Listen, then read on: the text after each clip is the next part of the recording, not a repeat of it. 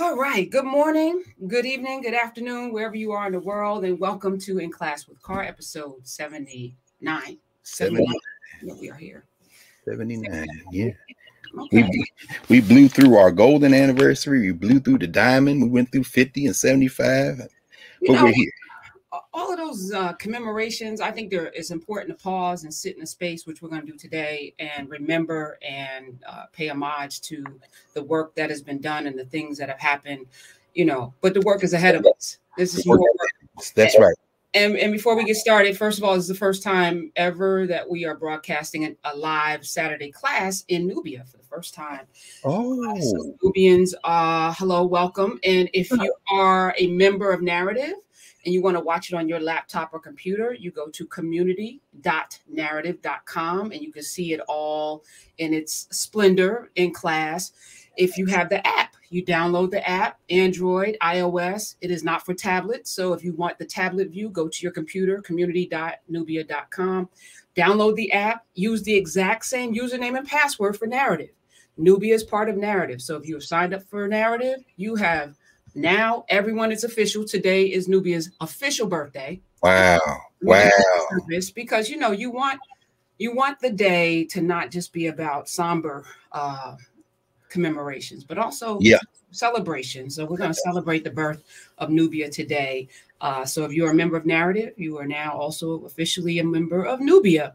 And shout out to the wonderful help team in Ghana, because they spent the last couple of weeks integrating manually every Narrative member into Nubia so that your username for Narrative and password will work. So all those thousands of people. Yes, they did. My God, this team, I'm so happy with the people, who have participated in this. Carl, Urias, Ahmad, Kareem, Donica, Trammell. I mean, it's just an amazing team. And this team in Africa and Ghana, headed up by Angie Dadson, they are amazing. And just truly global. Yes. And we have a team in the Netherlands headed up by a Black woman as well, working on the business side. So this is turning into a thing that I always imagined it would be, but I could not even imagine that it was going to be all of this. So, and it's only because of the people. Oh, it's because of the people. I was talking with Urias this morning, and he was like, oh, it was Carl. Carl, I was talking with him. He was like, this is taking on a life force of its own. And I was like, yeah. Yes, it has. So thank you. Extremely just not only encouraging and inspiring, but instructive. The work itself is teaching. And so even as we ask our folk who are not yet in Narrative to smash the like button and drive the algorithms crazy on YouTube and get all that going, the thousands who come over the arc of the week and many who are here now, thousands who will be here today to do that, we also recognize that we are in uncharted territory in terms of the technology, but we are charting a path. And so this is teaching. You're teaching us, Professor Hunter, gathering these folks, gathering all of us in, and then saying we can build out the places we want to be in. Have you seen Concrete Cowboy on Netflix?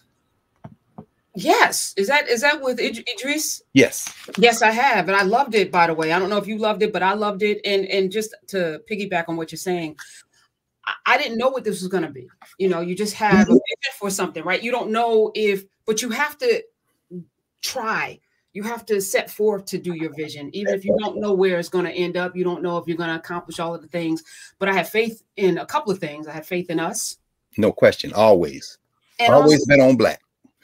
And also, if everyone didn't buy into it, it's still fine, because 100 years from now, the work is still valid and valuable and important. So I thought about it. If we just do this for the future people, I'm still good. I think it's still very, very important. So I couldn't agree with you more. We're going to be here. I mean, it's funny. Last night, I was in a long conversation.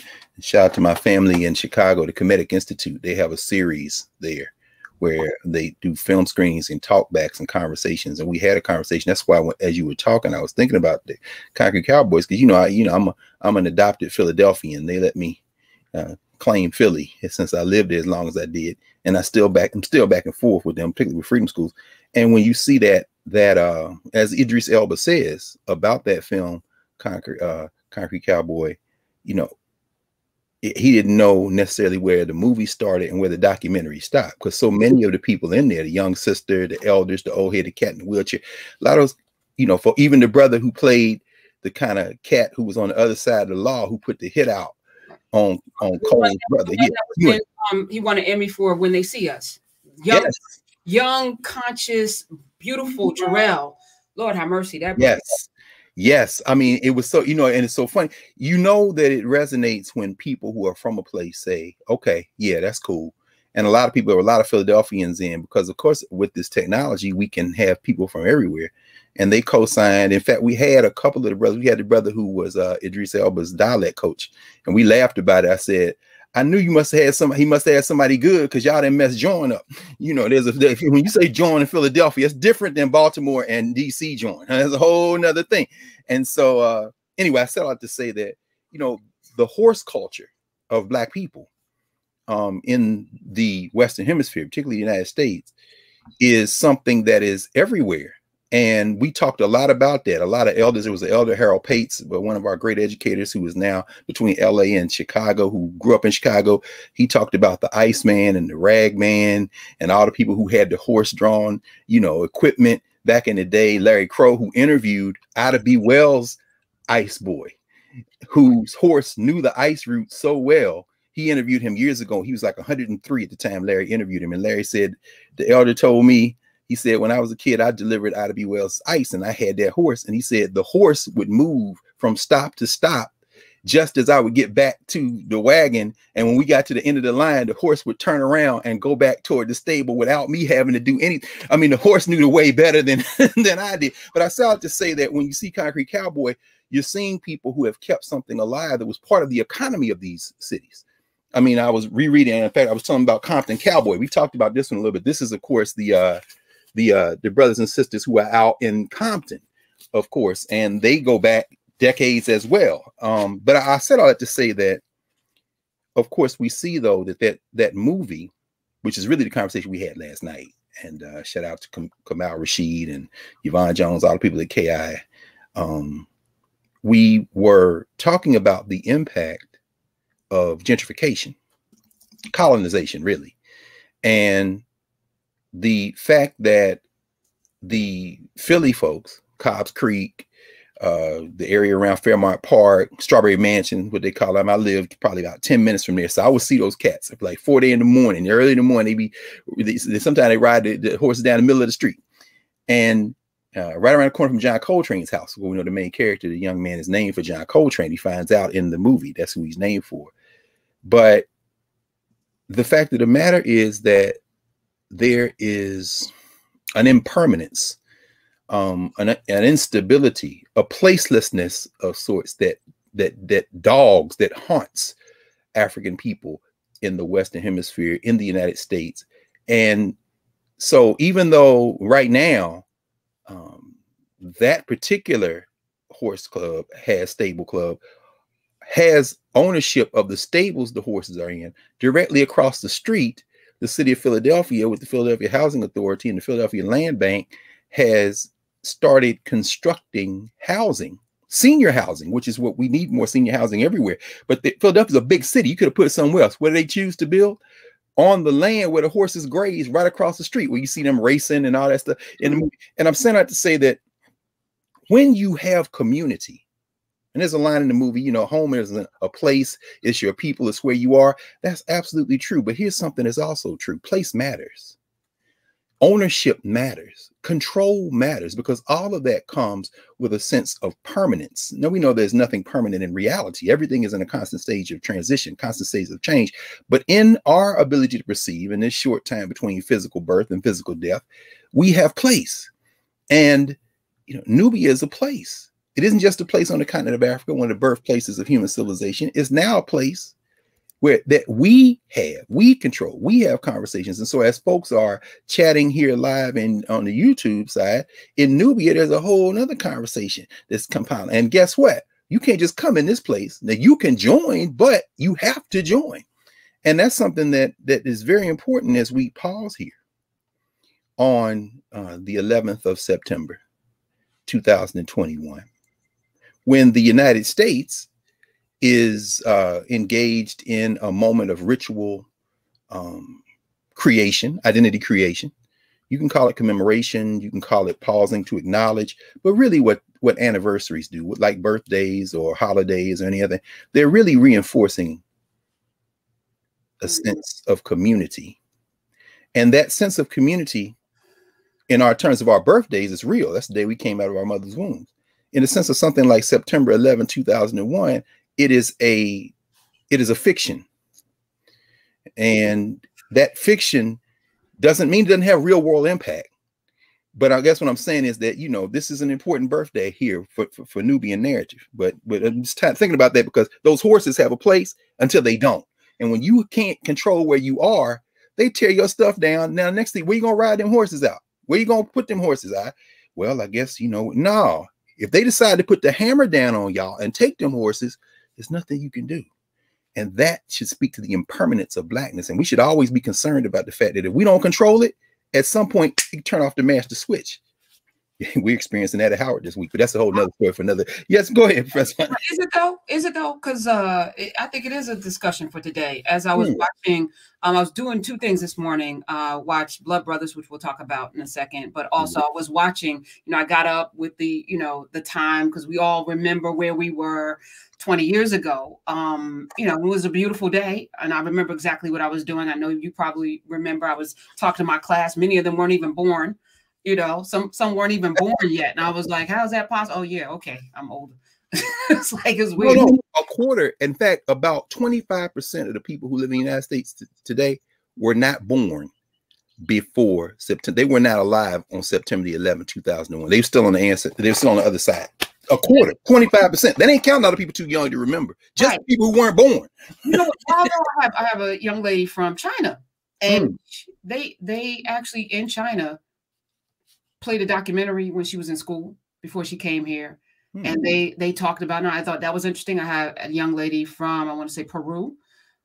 They didn't play anything about 9/11 in Peru. She didn't know anything until she came here. Well, there's more important 9/11 in Latin America that we're also going to talk about today. But yes, that may be one reason. All right. I mean, but it was interesting to listen to the emotion. And then I caught myself humming God Bless America. And I was like, what are you doing? Did you? Yes, I caught myself doing it, Dr. Carr. I got caught in the social structure for a split second. And I realized that for the governance structure today means something different, especially now with perspective, right? For us.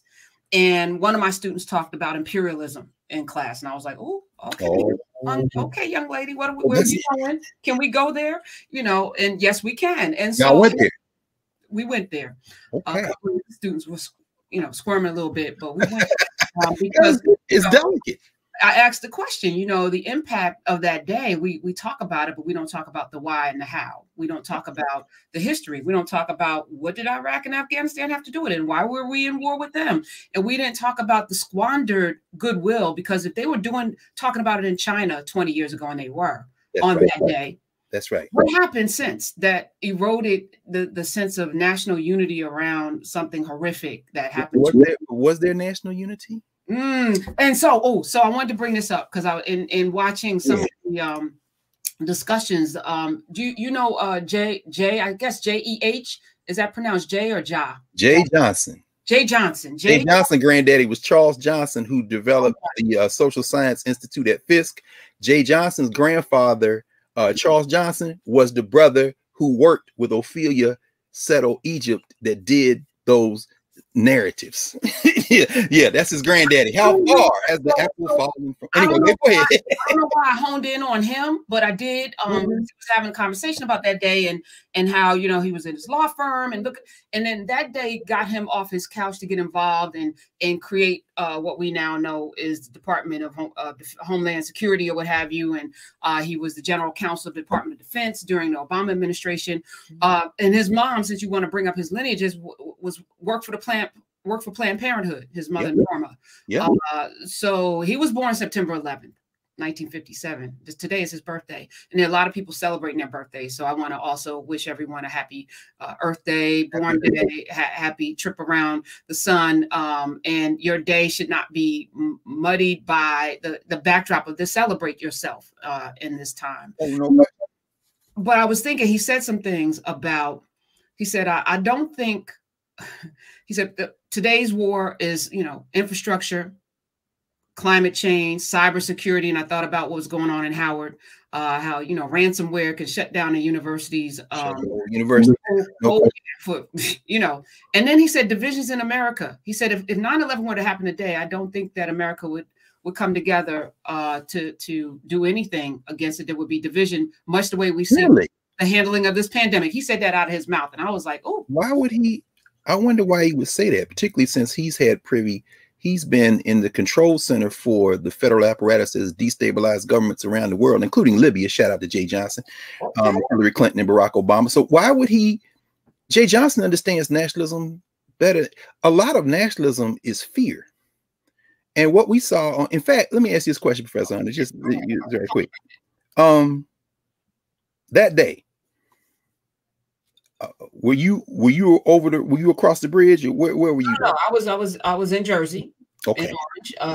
I was working on my column. I was a columnist at the time for the New York Daily News. So I was working on a column that was due the next day or the day after. And I had the TV on. It was, I got up early because I get up early, and I was working, and I saw the first plane on the television. I was like, that's weird, what's going on? The second plane, I knew that this was on purpose, the second one. And then, just watching the coverage after that. And then, of course, my column shifted from what I was writing about. And I don't even remember. It must have been an education piece because that was my primary focus. Yeah, I remember exactly where I was, and I was not in New York City. But I did try to go to the bank that day and couldn't get money. I remember that. In Jersey? Yes, I remember the bank. They could shut every. Yes, I was like, no, what? ATM? Give me my money. Absolutely. Absolutely. I had just finished. I just dropped my girlfriend off, girlfriend at the time, off at Community College of Philadelphia. She was finishing. We were all in grad school at the time. Well, I had finished. Actually, I was working for the school district at the time, Philadelphia. And we had no 2001. I was at Howard by then, but I wasn't in DC that day because I lived in Philly for about 10 years before I finally moved down this way. And I had the radio on, and one of the legends of Philadelphia news broadcasting, assistant whose radio name was Mary Mason. I think she's still alive. She had a show called Mornings with Mary, and WHAT at the time, AM talk radio, black talk radio. And I was listening to her, and she said, it looks like some kind of plane hit the World Trade Center. What? And then she's talking to her. And then I got a call from my girlfriend's mother. She was in Atlanta. I said, no, everything's fine. Why are you calling? Do you watch TV? No. Well, hold on. Wait a minute. So I went back to the house, turned on television, and that's when I saw. So I went back, picked her up, brought her back. And then we just did like everybody else, I guess, watching, trying to figure out what the hell was going on. Except that night, I got in the car and tried to get to New York because I wanted to see it. And I took Route 1. I'm cheap anyway. I don't like getting on 9 paying the tolls. I'm Route 1 guy all the way. Philly to Trenton, Princeton to Brunswick across the hell yeah, I ain't paying no tolls anyway. But we got as far. I think we got past Brunswick, and so now, as you know them roads. We getting close to where you are. Right? We getting over there, and we couldn't get any closer. Plus, I knew I wasn't going to be able to get a copy of the New York Times the next morning. So I would just pause for a second. You got in your car on 9/11, yeah, and drove up, absolutely, to go to New York because you wanted to see it with your own eyes. No question, because see, this is the thing. The United States of America is not a nation, y'all. I know we want it to be. This is why I'm a little surprised at Jay Johnson. The people the firefighters, the first responders, the police, all the security, the guards, the people who worked in the buildings. And if you all have been watching Spike Lee's documentary that's been coming on Home Box Office, you really get a sense of the full range of people, the boat owners who showed up in Lower Manhattan and transported tens of thousands of people across the Lower Hudson. Those people banded together around survival. They're not singing God Bless America or the Star Spangled Banner. They're saying you're hurt, you're in the street, you're covered in dust, or somebody just fell out the sky. What the hell is going on? Come on, let's go. Because they worked together. Or they didn't even know each other. I'm opening the door to the deli as the smoke is blowing through the alley. Y'all come on in here. I mean, this is about human beings. Now it gets narrated as patriotism. Ain't nothing to do with patriotism. Because there were a lot of people who lost their lives that day who didn't even have green cards, documents. Because anybody who's ever lived in or been around a major city, particularly New York City, understands that a lot of undocumented people made their living in Lower Manhattan. And a lot of those people died on that day. And so, you know, you're trying to, I mean, if you've ever ridden the subway in New York, you know, it's people out there trying to make a dollar out of 15 cents, asking for money, playing music. A lot of people died. But the thing was, what emerged that day was what would emerge in just about any other circumstance like that. Our common humanity. We are being attacked, but the we being attacked is humanity. And so, I mean, and as you all know, I mean, you've lived in this region your whole life. How many people who saved people were Sikhs who are not even Muslim, but had their head wrapped up? Ain't nobody asking them, are you a Muslim? Do you have a Quran in it? Come on, let's go over here. I mean, cops who would beat your ass that morning were helping black people, or black people were helping cops. This had nothing to do with a flag. This is like this. It's raining fire. You know what I'm saying? Come on, but that will get narrated as America. This, and let me come on back here, because I want to ask you about this. What I want to ask you. This is really where I was going with this one. Yeah, New York City, for the first time in my living memory, and maybe in yours, I think New York City became part of the rest of the country. It didn't last. Right. And that's what I was going to say. You know, the galvanizing factor was humanity. And that's why China could lean in, because it was humanity. If it could happen to America, it could happen anywhere, all over the globe. And we squandered that really quickly. We squandered that sense of, I mean, you mean human beings? No, you're right. I'm asking. George Bush and them. Well, no, they didn't squander it at all. They took the opportunity to pass a great deal of legislation that turned torture into legal stuff, hunted Muslims, including black Muslims, unleashed the federal security state, which is why I'm surprised Jay Johnson would say, Jay Johnson, you were in charge of this, bruh. Y'all took this out, and no, it wasn't me. Yeah, it was. Condoleezza Rice. We're going to talk about what happened in the days leading up to September, the week before. Your friend Condoleezza Rice, your friend Colin Powell. Remember Colin Powell, because what happened September 11, 2001, that happens. 2 years later, Colin Powell asked at the UN, shaking a vial of chalk, talking about this is what Saddam. Dude, why you got that dust in a vial? Because y'all about to attack Iraq. No, they did not miss an opportunity at all. They took full advantage of an opportunity to start wars that we still trying to get out of, that they didn't go fight. So no, I think they took full advantage. So who is the we? Okay, I said corrected. I also have a student in my class who's from Morocco, and she wasn't born, but her mother talks about having to take off her hijab and being afraid for her life in the days after 9/11, because they're practicing Muslim. And Sikhs, those same Sikhs who are not necessarily Muslims, right, who are being beaten and killed, who are out there rolling up their sleeves, getting busy, those warriors, because they look Muslim. The thing turned really quickly, which is what I wanted to leave in September the 12th. Yes, with what Johnson was saying, and here we are today, can't even come together around a virus that is attacking all of us. But anyway, well, the virus didn't hit no buildings. See, the virus is slow death, and the virus allows the reality that this isn't a country to be exposed, which isn't necessarily a bad thing. It's a painful thing. It's a terrible thing for the sick, for those who have lost their lives. And we don't celebrate any of that at all. In fact, quite the opposite. It's a tragedy. However, it is revealing the fact that this isn't a nation, and that people who live here, you would almost have to be attacked in a kind of rapid, right there confrontation moment like September 11, 2001 to come together. In fact, again, going back to somebody we mentioned a few weeks ago, Immortal Technique. And I think about when in that song they did, Bin Laden didn't blow up the projects. He said, it's if a foreign army, if another people attacked the hood tonight, it would be warfare from Harlem to Washington Heights. I wouldn't be fighting for racist churches in the South. I'd be fighting to keep those people out. In other words, he said, I wouldn't be fighting for white America's dream. I'd be fighting for my people's survival and self-esteem. In other words, you ever looked at somebody you ever clocked somebody that looked at you wrong or insulted your mom? I mean, in other words, this wasn't about Osama bin Laden. This was about let's survive. And then the next day, all of the hatreds began to refocus. So you got people saying, we got to make sure you're all right. We got to get you to the hospital. We got to get you out of here. And you got other people saying, let's go bomb. Okay, now that's the place I live. In other words, once you got clear of the explosion and the wreckage, you go start looking for somebody to fight. And that's when Bush and them seized on an opportunity to say, yeah, with Afghanistan. And $3 trillion later, I'm sorry, $3 trillion is not the cost.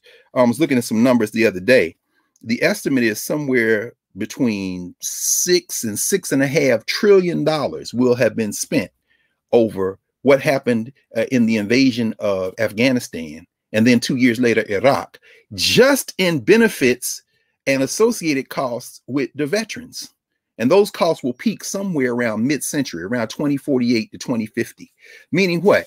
All that money that could have been spent on actually creating a country, perhaps, social safety net. Shout out to that cold blow dry cosplay coal miner Joe Manchin, the wholly owned subsidiary of corporations, saying that $3.5 trillion is too much money. I'm going to sit on my houseboat now here in the Potomac in DC and do the bidding of my corporate masters in the oil and gas industry and other places. Yeah, well, you know, $3.5 trillion over 10 years don't even come close to matching the money that was spent overseas in wars that went in the pockets of contractors, that went in the pockets of defense contractors, paramilitary people, other European countries. All this don't even come to match. But all that money could have been spent domestically, so that Black people and poor people, brown folk, many other people in this country are worse off today than they were that morning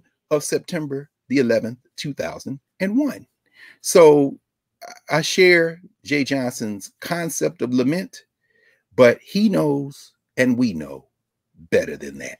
But I understand you got to cling to that dream, brother. But let's think about this a little bit. And, you know, let's think about where we were. And by we, I mean people who were alive September the 11th, 2001. In terms of where, and let's think about that in terms of the United States. There's a lot of people in here from all over the world. And we all know, by we, I mean those of us who live in the United States, we know y'all don't look at this the same way. Because guess what? Neither do most of us. Except in the social structure, you have to engage in a kind of street theater.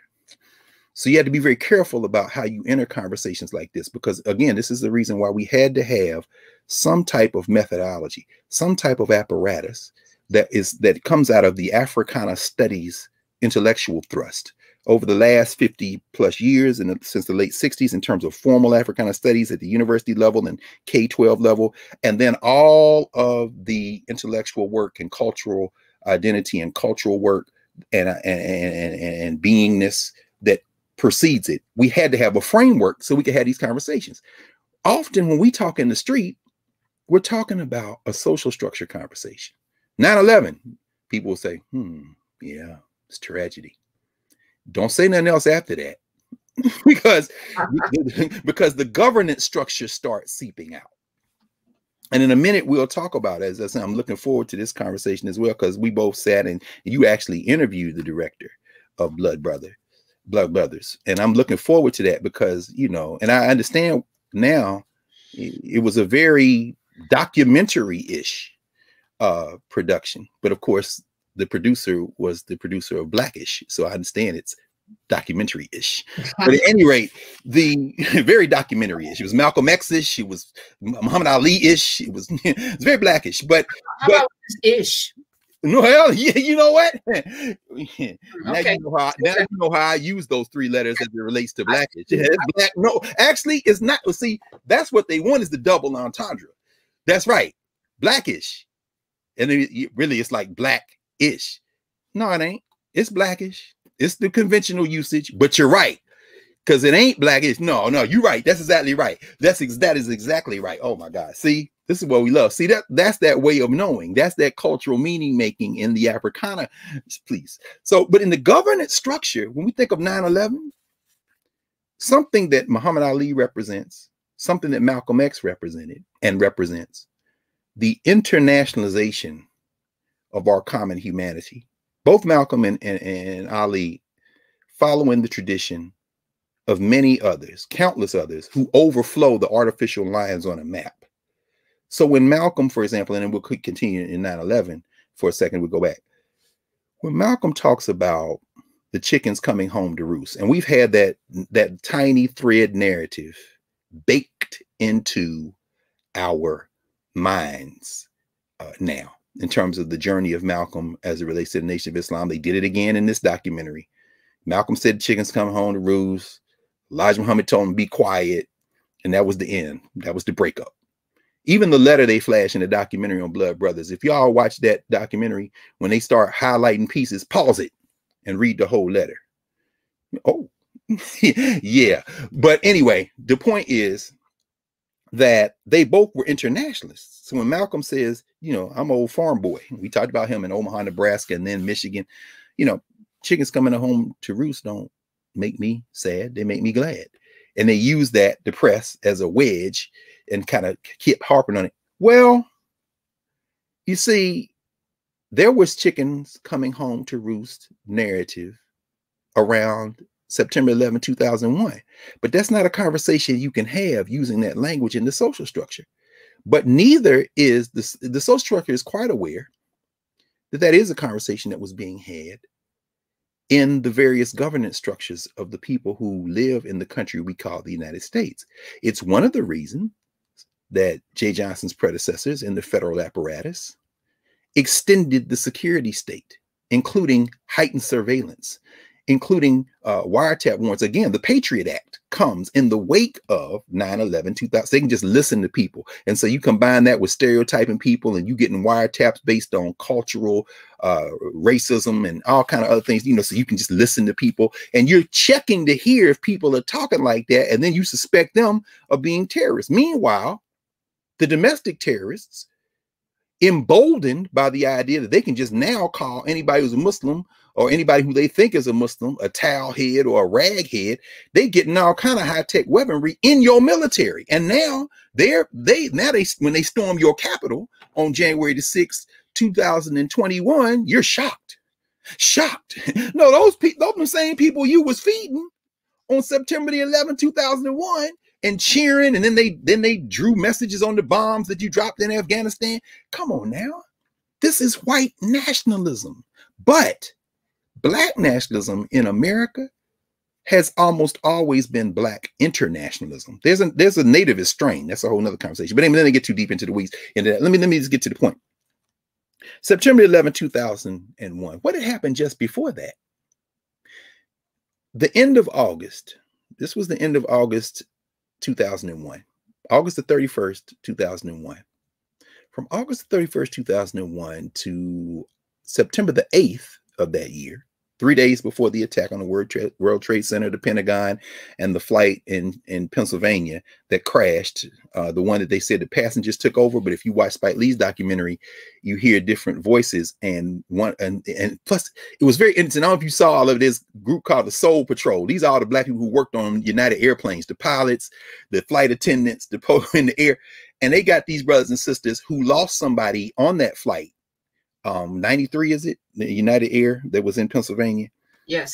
And the brother is like, because you hear, they actually, it was Spike and them play a recording of one of the sisters who's a flight attendant there saying goodbye to her children. It's very moving.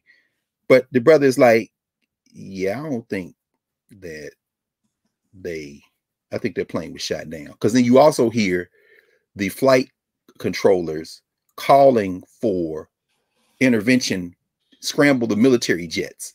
So the idea, and because what the flight attendant is like, we looking at, and then he talks to different people, he's saying, when you look at what was left of the plane on the ground, the crash, Yeah, I think that plane was probably shut out the sky. But let's not even get into that, because they done made movies where the passengers attacked the terrorists, and that's really all that's important. Because again, these anniversaries are about creating identity. The heroic, patriotic, sacrificed themselves so that the plane wouldn't crash into the Capitol, because they all knew where it was going. Passengers, okay, fine. Let's not even argue about that, because again, that is a form of movement and memory. That's what anniversaries are. That's why these categories are, we created them for Africana studies, but they apply to any form of human society. So movement and memory, that's really what anniversaries are there too. So the myth making is there. Now you're not going to reverse that. So from the 31st of August to the 8th of September 2001, there was a conference held under the auspices of the United Nations. In fact, 2001, according to the United Nations, was the International Year of Mobilization Against Racism, Racial Discrimination, Xenophobia, and related intolerance. So, end of August, first week of September, the World Conference Against Racism was held in Durban, South Africa. Now, why is that important? There was a big debate in the Bush administration. Oh, pause. The Bush administration. Yeah, that's the one that Bush got to be president because his brother and them were able to stop the counting of the votes in Florida, and the Supreme Court gave the election in Bush versus Gore to George Bush by stopping the count, intervening in a state action, and saying on the first page of Bush v. Gore that this case shouldn't be cited as precedent in future cases, which was stunning. So anyway, remember September the 10th. It's a whole nother conversation in this country, but let's go back over South Africa. That Bush administration is there. And the Bush administration had appointed, thinking about Jay Johnson again, and the Obama administration, high-ranking official with Susan Rice and others. They were preceded by the Bush administration's appointment of the first Black Secretary of State. What was that guy's name? Jamaican dude. I'm trying to think. Went to Bronx High School of Science. Same place Dorothy Carmichael. Colin Powell. Yeah. Colin Powell wanted to go to the World Conference Against Racism. But there was another sister from Birmingham, Alabama, whose daddy was worked in administration at the segregated high school in Birmingham, along with Alma Powell's father. Colin Powell's father and Condoleezza Rice's daddy worked at the same segregated high school in Birmingham. Story for another day. Condoleezza Rice, right, exactly. Condoleezza Rice, Connie Rice. Condi, not Connie. There's a Constance Rice and Condoleezza Rice, right? Condoleezza Rice, play sweetly. At any rate, I won't say what Amiri Baraka called her in his poem, Somebody Blew Up America, which then led to them eliminating the position of poet laureate, so that Amiri Baraka couldn't have that position anymore. Who was the governor? The one who, when they caught him up in some other things, said, I'm a gay American. To distract, what's his name? McGreevey. Yeah, McGreevey. Yes. Is he still alive? Yeah. Somewhere. He's a priest now or something, isn't he? Mm-hmm. Say less. Say so much less. But the reason I'm bringing that up is because a lot of what we deal with is entertainment, is distraction, is subterfuge. But so I won't repeat what Baraka said about her, what he used to call her. But Condoleezza Rice, who was what was Jay Johnson? Homeland Security. So he wasn't Homeland Security. He was she was a national security advisor. We're going to talk about the NSA in terms of September the 11th, 1973. But we'll get to that in a second. The national security advisor, she is against sending a delegation from the United States to the World Conference Against Racism. Condoleezza Rice said no. In fact, y'all can read my friend Clarence Luzane, my friend and colleague Clarence Luzane, who's in the political science department at Howard. He wrote a whole book called Colin Powell and Condoleezza Rice, where he traces a lot of this stuff. And there's been a lot written, but I recommend Clarence's book. Condoleezza Rice is against sending a delegation. Colin Powell wants to go. This is initially. The Congressional Black Caucus fresh off their fight. If y'all remember in the House of Representatives when they came to certify the vote, and all them black people came to DC and said they're gonna storm the Capitol, and then the Capitol Police killed all the black people that was it January 6th, 2000. Oh no, that didn't happen. Oh no, that was white people. Oh no, they didn't get killed either. Yeah, okay. In fact, a lot of them gonna get scot-free. No, what the black people did in the Congressional Black Caucus that day, they certified the vote, is say, we say this vote shouldn't be certified because you stopped the count, and all we need is one senator to help us. And not one senator came forth. Some of them people still in the Congress, right? Some of them still around. Some of them in the Biden. Wait, was Joe Biden a senator? Anyway, all right. Anyway, as I was saying, but that same Congressional Black Caucus in the summer of the year 2001 prevails upon the Bush administration and makes direct appeal to this first black Secretary of State and National Security Advisor, send the delegation, because this is the UN year, international year mobilization against all this stuff. Their response? And so the United States ends up sending a lower level delegation. Sends a lower level delegation. And at the World Conference Against Racism, I had a lot of friends who went. I wish I could have gone myself. They got back just before September 11th, right? Because the thing ended the 8th of September. Conrad Worrell was one of the people who went, wrote, you know, a lot about this. But at any rate, all these people from around the world, the indigenous people of the world, you know, African people from all over. I mean, you know, obviously a lot of people from Asia, Southeast Asia. The world is gathered in South Africa for the World Conference Against Racism. Behind the scenes, and then bursting into the actual meeting as the resolutions are being hammered out and debated and discussed, bursting into it, trying to disrupt the European Union and the United States. Why?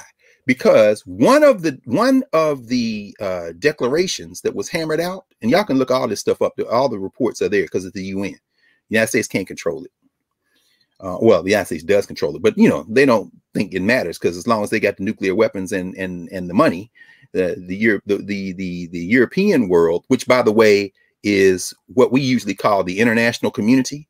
I mean, with capital. When you, in fact, there was an article in many years ago, it was Foreign Affairs, and it said when you say international community with capital I, capital C, that's Europe, the United States, and the people they pull in to do their bidding.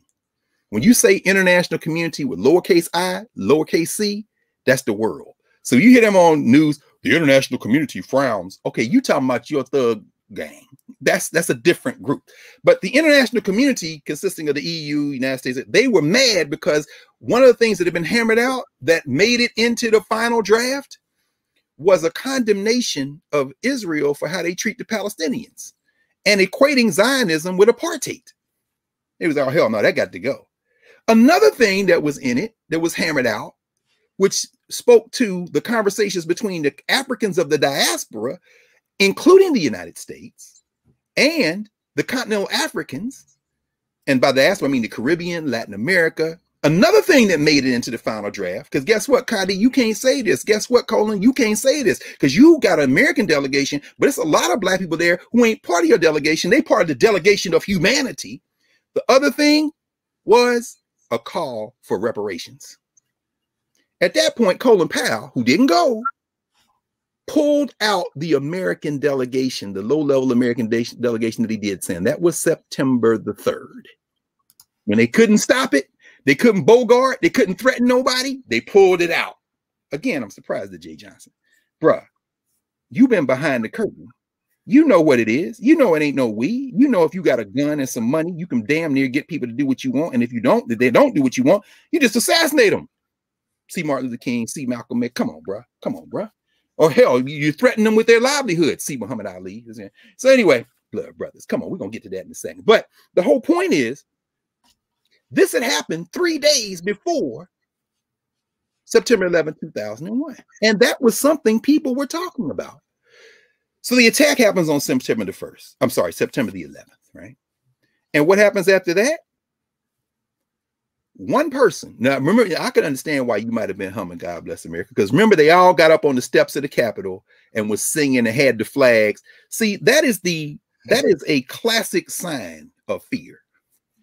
When you give everybody a little flag, that's why I got to wear flag lapels. Okay, you got to prove. If you got to wear it, then we all know it ain't real. Or it's driven by insecurity. So they all out there, the Senate, the House of Representatives singing together. God bless all America. Singing the national anthem. I'm sorry, the Star Spangled Banner. The Star Spangled Banner. I know they call it the national anthem, and in the governance structure, the national anthem in the United States is lift every voice and sing. But anyway, they're singing them songs, and they're all out there. And then they have to vote to basically rain fire on Afghanistan. Because remember, who's in that cabinet? Oh, Donald Rumsfeld. Donald dead now. You don't go to war with the army. You wish you had. You go to war with the army. You have Rumsfeld, who stretches back to the Nixon administration. Dick Cheney, who couldn't wait to get his hands on Dick Cheney, like that white dude they booted out of Jeopardy, who pretended to have a search when he knew he was going to pick himself all along. Cheney as the real president of the United States, while George Bush down there is reading the children's books and looking confused when they whispering in his ear. Dick Cheney is at the command bunker like we getting ready to run the whole table. I'm surprised at Jay Johnson for acting like he doesn't know that these are opportunities that people who in power seize to put the agenda together they couldn't have done even the day before. By September the 12th, these cats got a plan. September the 14th, they can't go just straight. They got to get congressional approval, which has always been kind of murky. Those of you who have heard of the War Powers Act, for example, you may look at that. Does the president just have the ability? No, you got to get congressional authority. Well, not for everything. Okay, no problem. September the 14th, they have a vote. And everybody, God bless America, waving the flags. Let's go bomb Afghanistan. What's Afghanistan got to do with it? Well, Osama bin Laden had something. Wait, is he over there? We don't know. No, we got to go. Okay, fine. Yes, everybody, yes. All opposed? Barbara Lee. Death threats. Let's kill her.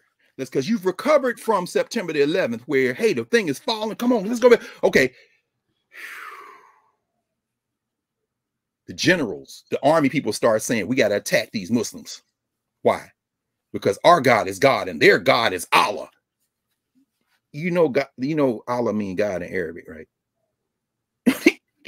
Don't matter. I have a different sound when I say them. I'm looking for somebody to hit. Barbara Lee says, I'm very uncomfortable with this. What if Barbara Lee had not been alone on September the 11th? I'm sorry, September the 14th. 2011. I'm sorry, 2001. I keep thinking 2011 because they got Osama bin Laden 10 years later and 10 years ago.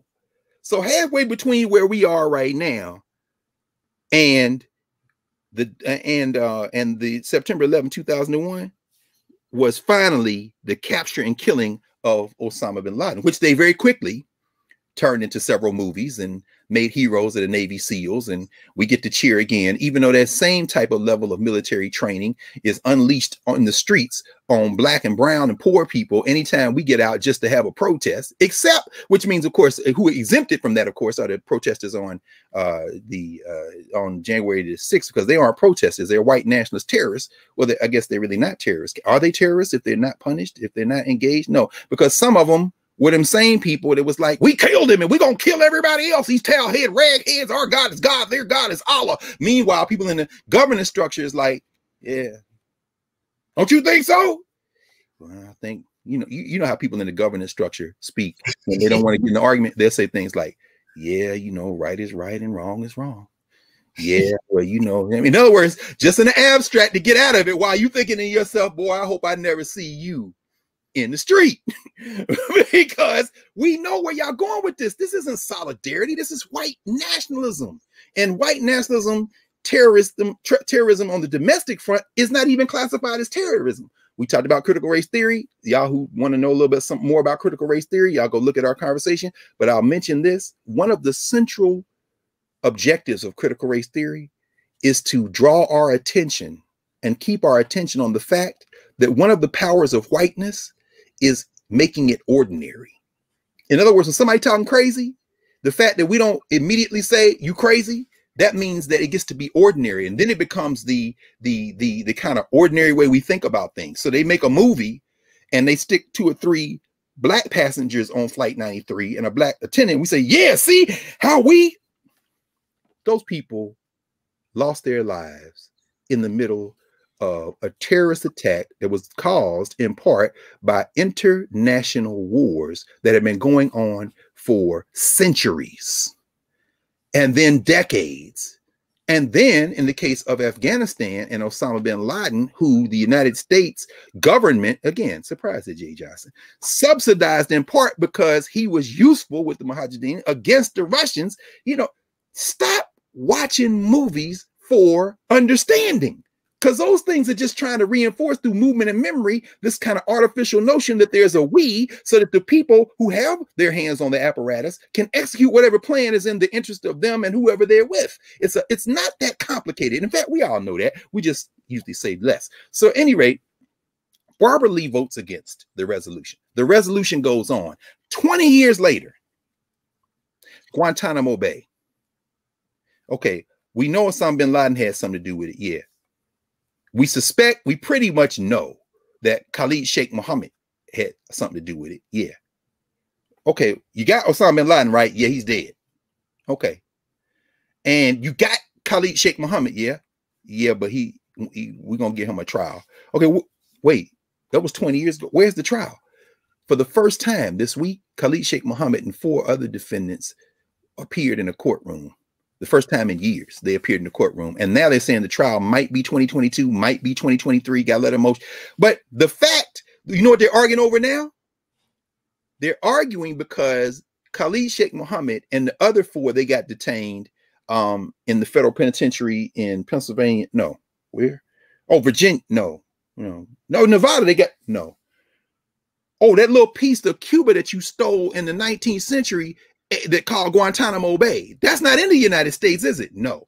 So federal law really doesn't apply there. No, we got this black ops site. Oh, Obama said he's going to shut that down. Bruh, I'm surprised at Jay Johnson. But anyway, the point is that the reason we know what we know and the reason that Khalid Sheikh Mohammed and them are arguing against it is they're saying part of what you think you know about what we did, you got through torture.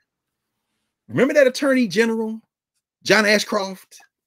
Yeah, John Ashcroft in the bed. He was sick. Remember, he had that operation or something because groggy and stuff. And then his lieutenant came in. Oh, let's not even you or John. You. Oh, anyway, I only get into it because when they finally released documents. Remember, they had the torture prison in Iraq and all this stuff going on. In fact, they made movies about that. Remember Denzel Washington and them in The Siege? Bruce Willis is the army, and they loosed the army in Brooklyn, and they got the guy tied to the chair, and the FBI, you know, Denzel is a good guy. He's a good guy everywhere, you know, except in Training Day, which is the reason they gave him the statue, because even your good guys, they got to dirty up some point. So 100 years from now, say, well, you won an Academy Award. Yeah, for the one time you played a dirty guy. But at any rate, the point is that he's the FBI agent, Hap or whatever his name was, and with Annette Bening and all them, and then he comes in and Bruce Willis is torturing the Arab dude, and he's like, I can't go for this. So you gonna arrest the army? Yeah, that's a real fantasy. And some Negroes was sitting there thinking like them cats was on a different side. But my point is that Guantanamo Bay, you can do all that because it exists outside of American jurisprudence. But I'm saying, I'd say that as we're having this conversation, Khalid Sheikh Mohammed's still alive. Them 4 cats are still alive. So if they did participate and plan, and they likely did from what is known just to us, not even the people who got the other information, some of which was acquired by waterboarding. Remember all that? Again, never miss an opportunity to expand the security state, to expand your power. They are still alive, being held in Guantanamo Bay. And some of the people, many people who have been held over the years, never charged with anything. And in fact, they've been letting them go. In fact, one of the cats they let go is now in Afghanistan with these people who, if you read the papers and watch TV, you think America's against. Well, actually, that's not true.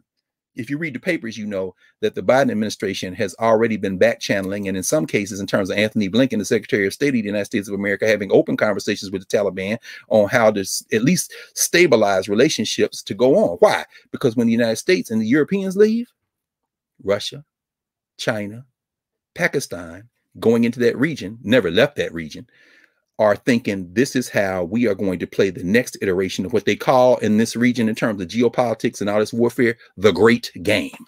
All right, pause. Resume. Barbara Lee? No. Everybody else? Yes. 20 years later, trillions of dollars that could have gone into domestic programs or a whole lot of other stuff, gone. You left And the cats who were in charge when you invaded are back in charge now. Am I getting that right? Let's not talk about that. Let's go back to September 11, 2001, because we want to remember why we did it. Okay, if you remember September 11, 2001 and September 14th, 2001, we were asking you then, why are you invading there? Is that where he is? Turned out the cat was in Pakistan, but you can't invade Pakistan. They got the bomb. Plus, India got the, okay, fine. 2 years later, you're going to Iraq. Why are we going in there? Because Dick Cheney and Donald Rumsfeld have been trying to get in that joint for years. So what happens that was triggered September 11, 2001 is the next round of US-led invasions. Afghanistan 2001, Iraq 2003, but before it's over, Syria, Pakistan. In fact, let's bring our friend Barack Obama and his friend Hillary Clinton, who became Secretary of State, into this conversation.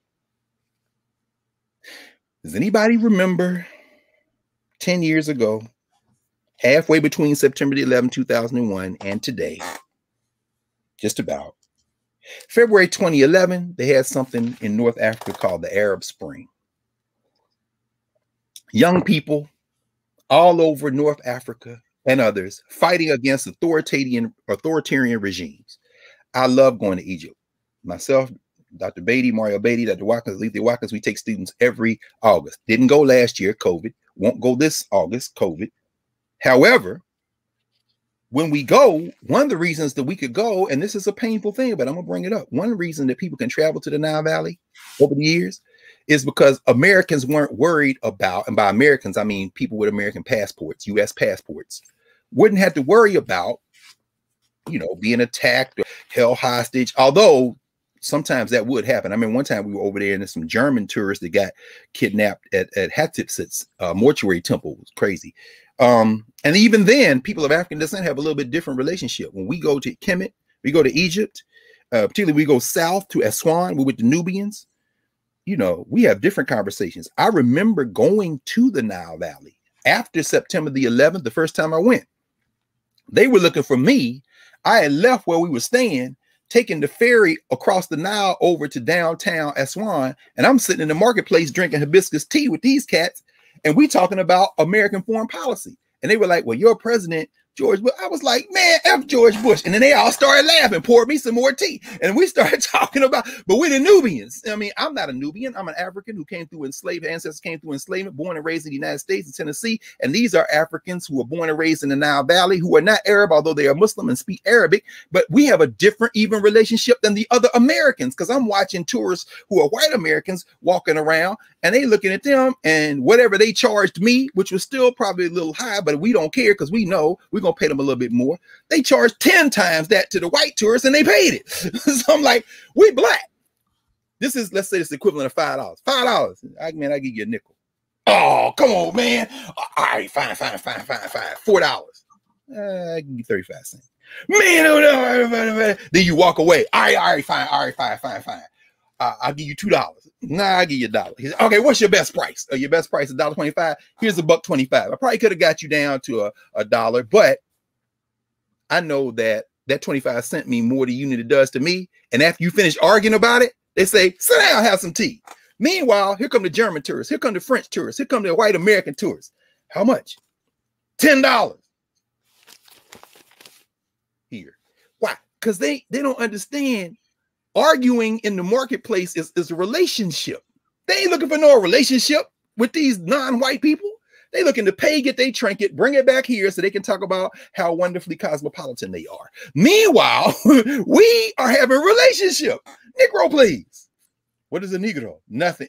You are a Negro for trying to charge me $5 for this thing that you got at the factory for a nickel. I'm going to offer you a nickel. In other words, we're having a conversation. That is a way of knowing. That is a governance conversation. And we were doing that after September 11, 2001. And I know a lot of people in this room were doing that as well, except when the social structure shook a mic in your face. What do you think about September the 11th, 2001? It was a tragedy. It was a lot of loss of life. I feel bad for all the people. Listen carefully to what people lead with. If they lead with, it was a tragic loss of life, then you know people are talking about our common humanity. We're all human. And that's what we saw come together that day. But if they lead with, it was an attack, and since then, we just have to show our strength in the world. Okay, this is some people who got another way of thinking about this. No one can argue with the loss of life. It's a tragedy. These cats hijacked planes and slammed them into buildings. Nobody can defend that. And if you defend it, then you too are engaged in politics. You're not talking about our common humanity. And who can stand for that? Anyway, so what happened halfway between 2001, September 11th, and now? One of the things that happened again was the killing of Osama bin Laden. And another of the things that happened was the Arab Spring. The reason we could go to Kemet, go to Egypt, and not worry about things, if you're thinking about that passport as your protection, is because the guy who has been running Egypt for decades, who is still alive, last I heard at Sharm el-Sheikh, which is a resort on the Mediterranean Sea, the north of Egypt. That guy, Hosni Mubarak, was a U.S. client. And one of the reasons those people got in the streets at Tahrir Square and other places to push that government out in Egypt, because they have been repressing people, but he'd been doing it with U.S. support, U.S. money. And so if you were a U.S. passport holder, an American, you out in the Nile Valley, you felt like, okay, nobody gonna bother me. Because in part, America is in bed with the guy who people in Egypt, if you ask them about Mubarak, oh, he's a good guy. He's a good guy. That's their response to the social structure they're in. But if you get them a little drunk and we sitting around in the middle of the night somewhere in the village drinking, yeah, man, what you think? Oh, that guy's terrible, man. They hate that. Right. Then the lights come on. Oh, Mubarak is cool. Why? Because they got real life army thugs out there, the Egyptian military, but they seized the moment.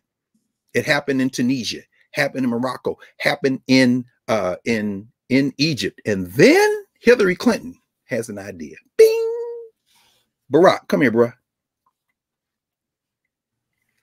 Let's get Gaddafi. Huh? Well, okay. Oh. Okay, let's get him. Let's get him. So they take out Muammar Gaddafi. They put a no-fly zone. In fact, there's a book called Slouching Towards Sirte. Remember some of y'all watching TV like it was real? The revolt is now against the dictator Gaddafi. Is Gaddafi got clean hands? No, absolutely not.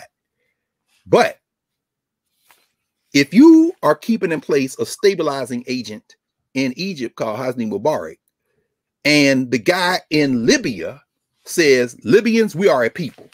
So you're not going to be trading black people. Ain't going to be no slavery in Libya. And if people are trying to escape from poverty in the Sahara or the Sahel, remember the Sahara Desert, above the Sahara Desert is a thin, Sahara means desert in Arabic. So above the Sahara, the ocean of sand, you got a strip called the Maghreb. That's the fertile land on the Mediterranean. And then below the Sahara, you've got what they call the Sahel, the grass belt that stretches all the way from West Africa all the way across. And if you've got people who are leaving their conditions, driven out of their countries, economic conditions, military conditions, political conditions, trying to get to Europe, if they try to get to Libya, Gaddafi has Libya on lock. So every time some boats try to go to Italy, which, by the way, all these people, Italy, all them, they're the ones who came down there messing with these people in the first place. The relationship between, for example, you'll come to me in a minute. Carthage, y'all know Carthage, right? Hannibal, all this kind of thing. They've been messing around in North Africa for years, since the Romans, before the Romans, really, the Greeks. But neither here nor there.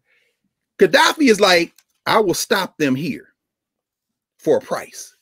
So he getting billions of euros from Italy to stop. And then Gaddafi saying, we're going to plow this money into Libya. There's water underneath the desert sand, and we're going to create aquifers and aqueducts, and we're going to turn the desert into a garden. And I'm going to build a highway. And I'm going to, I'm driving to the Organization of African Unity, the new African Union meeting in Accra in Ghana, because I'm going to show y'all that Africa needs highways, and we're going to ride our own highways. I ain't flying no plane. Let's get him. Okay. No fly zone, Get the people that you are. Remember Ahmed Chalabi, the Iraqi dude who was living here in DC? Half them cats involved in the Libyan coup and the Libyan in the Libyan fight were living in the DMV, Northern Virginia, all this. I'm surprised at Jay Johnson. But at any rate, they come in. Gaddafi is killed in a brutal fashion. And don't take my word for it, since 10 years ago. Take the word of the Financial Times. This was in Thursday's Financial Times. This is like the conservative global version of the Wall Street Journal. See the headline? Gaddafi's death still haunts Libya's neighbors. So while this is the people who don't agree with that. Look at this map. Look at all that. You see all them places that were affected? Because once you took him out, they got open slave markets in Libya now. Well, let's go get him. Yeah, why don't you go get him? While y'all talking about women's rights in Afghanistan, two words. Boko Haram. Bring back our girls. Remember them? Well, they ain't important. Why? Because we now trying to figure out who's gonna win the next year of what's Andy got on Real Housewives this year? Andy Cohen and no memory at all. Did the girls get back? I don't know. I think about Somiari Fubara, who does a lot of work with them. Her sister Aya and I went to grad school together and went to school together at Ohio State. But Somi, they're Nigerians. And she's been doing a lot of that work around the sisters who were retrieved and still fighting for the other girls who and there've been ways of that. A lot of that stuff that happened in northern Nigeria, a lot of stuff that happened in Chad, a lot of stuff that has happened in Sudan, a lot of that was unleashed once Gaddafi was taken out, which means all of that now is not under control, and all them old racist ideas of anti-blackness are unleashed and weaponized also by the Islamic version of white nationalists like the governor of Texas and Florida in the United States. In other words, not Islam at all. Or the Taliban, not Islam at all. But this idea, this patriarchal anti-woman attack, guess what? Triggered by the destabilization of Libya. And how could you destabilize Libya? Well, you go back about 10 years and, I've got my lapel flag. Yeah, but it's on a tan suit. You can't convince these people with a flag or doing whatever, and then you let these people get you into this and look back, and 10 years later, it don't matter because people gonna argue about whether or not you had a mask on at your 60th birthday party, and then we all gonna rush to defend you because we somehow mistake color for a similar politics and all this kind of thing. But September 11th every year reinforces the myth making that it was all for the good cause. You can't win an invasion. When you start talking about terrorists in Afghanistan, they're the home team. So if by that logic, other countries should invade the United States and go lock up them people that attacked the Capitol on January the 6th, right? No, it's not the same. It's the exact same thing. Are they not terrorists? Are they not terrorizing the people in this country? Yeah, and you've got a governor in Texas that is stopping the right to vote. Could we get the Nigerian military to please invade Austin, Texas, and take out this governor because he's suppressing people's democracy? Yeah. Oh wait, he's anti-woman. He's telling women that they don't have control over their bodies. Could we please get the Jamaicans and maybe get a delegation from Ghana and the South Africans to drop their military in and do something about this governor of Texas who is suppressing the vote and then telling women they don't have control over their bodies? It's not the same thing. Aren't you arguing over control over women's bodies in Afghanistan? Are we all gonna play by the same rules? No, because you're the capital letter IC and the rest of us just the lowercase IC. September 11th, continue to propagate that. Now I'm going to bring this to a close because we got to transition. I'm looking at my clock and we've been going on, and I really want us to talk a little bit. In fact, let me just go ahead and do this now. One of the reasons, what was the country you said was it Peru? Peru, yeah. Again, remind us. You were in conversation and this sister said, what now? Well, one of my students, she said, and where she's from in Peru, they didn't even talk about 9/11 when it happened. There was no conversation about it at all. So she came here. Interesting. Let's talk about that.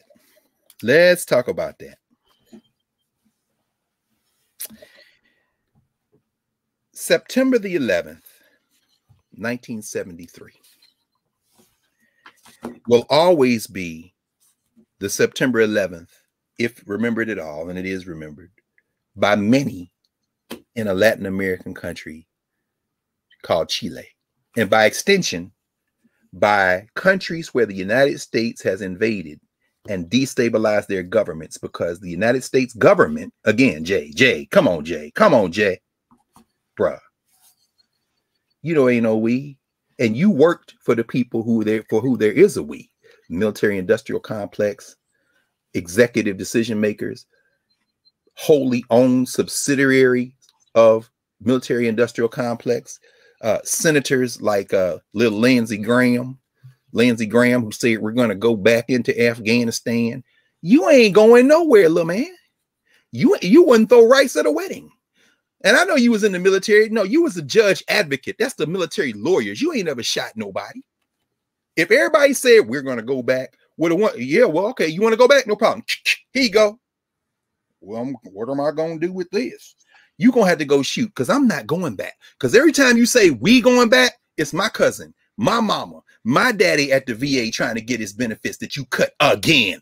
My sister who can't get a mortgage because her GI Bill don't cover it. In other words, when you say we, you mean me. Get the hell out of here. But when Jay Johnson says we, and he doesn't know we're going to have this solidarity, you never stopped having solidarity. And the solidarity came before September 11th, 2001. It came before September 11th, 1973. But in Chile and in Latin America and in the Caribbean and in a lot of places around the world who never keep their eye off the fact that the United States, the European Union, the institutions it controls in terms of the power decision-making, not reports like the World Conference Against Racism, but who we going to invade and send a force in like the UN Security Council.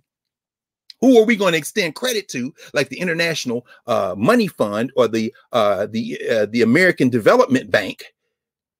You control those, and that's a we. That's a hardcore we. It ain't even all the people in your country, which is why looking at Blood Brothers, I laughed, because I'm like, look at how they edited this and how they talk. We'll talk about that in a second. I'm going to talk about this for about 10 minutes. I just want to bring this up because when Malcolm says, for example, you know, they love these Malcolm stories where Malcolm and then Muhammad Ali, whoever, you know, like they found out that there were non-black Muslims and they were white Muslims, and they came back to the United States and it changed their whole attitude. That's a lie. That's not even debatable. That is a lie. In fact, I'm gonna put Malcolm on them in a minute, because I'm like, y'all done made another documentary-ish where y'all lied on Malcolm X, and you got his children in it, which, you know, when they, you know, we both set for these interviews, Professor Hunter, where they interview you for 3 hours, and then in the documentary, it's like they intersperse you in 10-second comments. As Malcolm once said, the media can make you say the opposite of what you said. You know what I'm saying? So I know, see, I saw Peter Bailey in that documentary. Peter Bailey is my friend. Peter Bailey was one of Malcolm's lieutenants. In fact, if y'all get a chance, I've mentioned this book before, but if you get a chance, get this book, Witnessing Brother Malcolm X, The Master Teacher. A memoir, Peter Bailey. That's Peter right there. He's in his 80s now. He worked for Ebony Magazine, Black World, Negro Digest. He lives down the street. I love that brother. When I saw Peter Bailey sitting there in the Audubon, a building, by the way, that Columbia University was going to wreck until black people got it up and stopped them from doing it. In fact, if you want to know where the Audubon Ballroom is, look at the opening scene in the video that Public Enemy shot for here it is, bam, and I say, God damn, this is the dope jam. Night of the Living Bassheads. The S1Ws are marching up and down in front of the Audubon Ballroom, and the ballroom is abandoned. You can see the sign is still there, but the place, you know, and then later in a parody of Public Enemy, Third Base, MC Search, they bumping into each other, marching up and down in front of the same ballroom, and which is why Professor Griff said that he got in a fight and tried to whip MC Search's ass. You just gonna disrespect the Audubon? But Columbia was gonna knock it down. But now, of course, they didn't, and it's the Malcolm X and Betty Shabazz Center, thank goodness. And you saw Ayasha there, you talked to Ayasha, and when we get to that, I will ask you how that conversation went. But I saw Peter Bailey, so I know Peter said all this. I know it as sure as my name, well, I don't know, as Malcolm would say what my name was. As sure as the birth name I was given coming here is Greg Carr, I know Peter Bailey told them that as many times. Peter Bailey, if he talks more than 5 minutes, he talks about this international piece. But let me get to the point, because they lied on Malcolm, and we're going to tie that to what we're talking about right now. So I said 10 minutes, so I'm gonna take 2 off and now say 8. Salvador Allende was taken out in a coup d'etat that was fomented, supported by the Central Intelligence Agency of the United States of America under the administration of Richard Milhouse Nixon and his national security advisor. What was his name? He's still alive. He still be going to parties and shit. Yeah, he's the one who famously said, power is the greatest aphrodisiac. What's his name? He's a real war criminal, but he's living it up these days. He probably been to the White House in this administration. Oh yeah, Henry Kissinger. Anyway, we'll come to that. We're coming to it. About 7 minutes. Salvador Allende Gossens, born in 1908, a medical doctor, a member of the Chamber of Deputies, which is the House of Representatives in Chile, who was a minister of health in a previous presidential administration in the 1940s, became a senator in the Chilean upper house, 1945, ran for president several times and won in September 1970. An open socialist, a scholar, a thinker, you know, a lot of Marxist ideas. But remember, by 1970, you've had Fidel Castro for 11 years in Cuba. By 1970, you've got the Caribbean on the verge of perhaps having some of these types of societies begin to emerge. A little bit later in the decade, you're going to see Michael Manley in Jamaica, for example. And then, of course, by the end of the decade, into the early 80s, you have people like Maurice Bishop in Grenada. You know, they make a movie like Heartbreak Ridge, and you start cheering for Clint Eastwood till you realize the United States helped take him out. And then in Latin America, you've got these what they call leftist governments.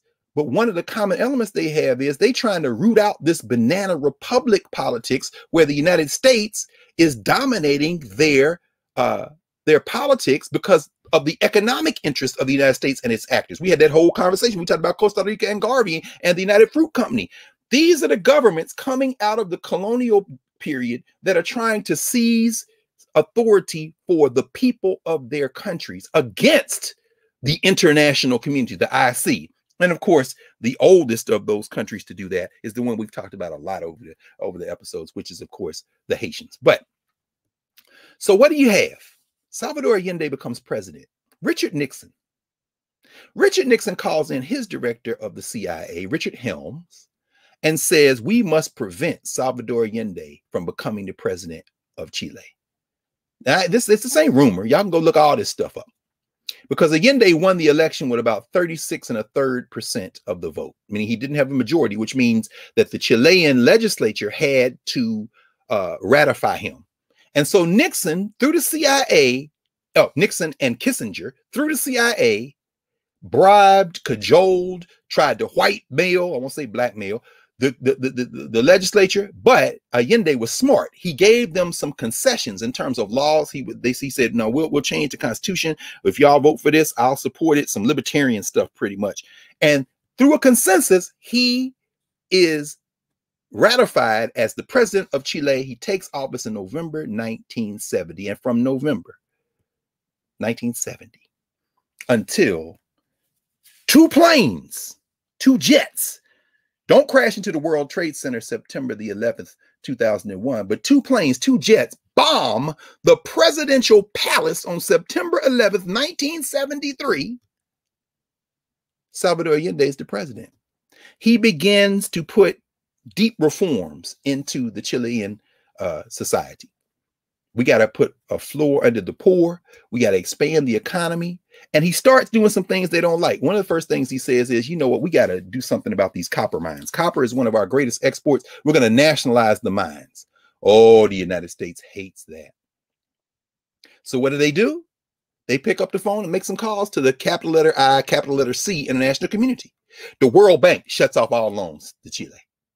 The Export-Import Bank shuts off all loans to Chile. The American Development Bank shuts off all access to capital to Chile. Slowly over those years, from 70 to 73, you start seeing strikes in the economic sector. People are hurting now. The CIA is identifying people in the military who they can use to say, well, we just need to take this guy out. This guy is running us in the ground. all the external pressure is cracking the Chilean economy. Inflation begins to ramp up. Food shortages begin to ramp up.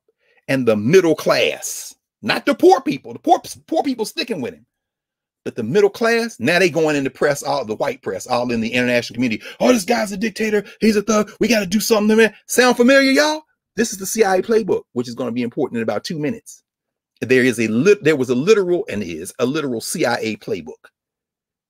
Just like there's an FBI playbook. Because remember, from 70 to 73, this is also the time when you got them putting political prisoners in jail in the United States in the wake of the Panthers, the Weather Underground, a lot of people still in jail. We talked about that during Black August. And it's also the period when these white kids break into an FBI office in Media, Pennsylvania, which is really the area around Philadelphia, Western Philadelphia, West Philly, in Media, PA, and they uncover these documents and leak them to everybody.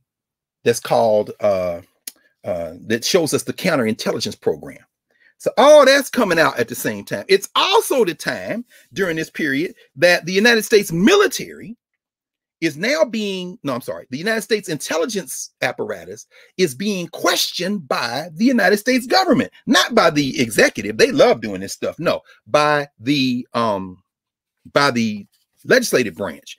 Senator Frank Church, for example, if y'all haven't heard that name, look up Frank Church, because Frank Church is the one who had the church committee that really pushed on COINTELPRO. Because when you invade another country, they want to say, oh, we are rallying the troops, we're coming together. But this is a different period by the 1970s. How do we know? I'll drop this footnote in going back to September 11, 2001 to now, before I finish up with Allende. During the so-called Korean War, Harry Truman raised taxes on the top tax rate in this country to help pay for the war. During the invasion of Vietnam, Lyndon Johnson raised taxes on the top income earners or income getters. Say earners, because earn is a funny word. Did you earn it when somebody else's labor went into the value of your stock? But at any rate, I guess maybe technically, I don't know, I don't get into that. During the Iraq War and the Afghanistan War, George Bush pushed through a tax cut for that same group. So when you see Senator Church pushing back against COINTELPRO, because they've weaponized the surveillance apparatus using the Vietnam War as an excuse and using the Black freedom struggle as an excuse. Wiretapping Dr. King, wiretapping Malcolm X, following people around. The reason we got some of the things that they played in that Blood Brothers documentary is because the federal government is listening to everybody, and now they're going to release the tapes when they think it can't hurt anybody. So the expansion of security state, I guess I'm surprised at Jay Johnson, but so from 70 to 73, they're attacking Allende. They're undermining Allende. The CIA is literally, Nixon authorized $10 million to the CIA to go pay people in Chile to destabilize his government. And on September the 10th, 1973, Nixon gets word. The coup that we're planning this time is in place. We got a guy, the head of the military. You know his name. The head of the military became the dictator who ruled over Chile for 17 years.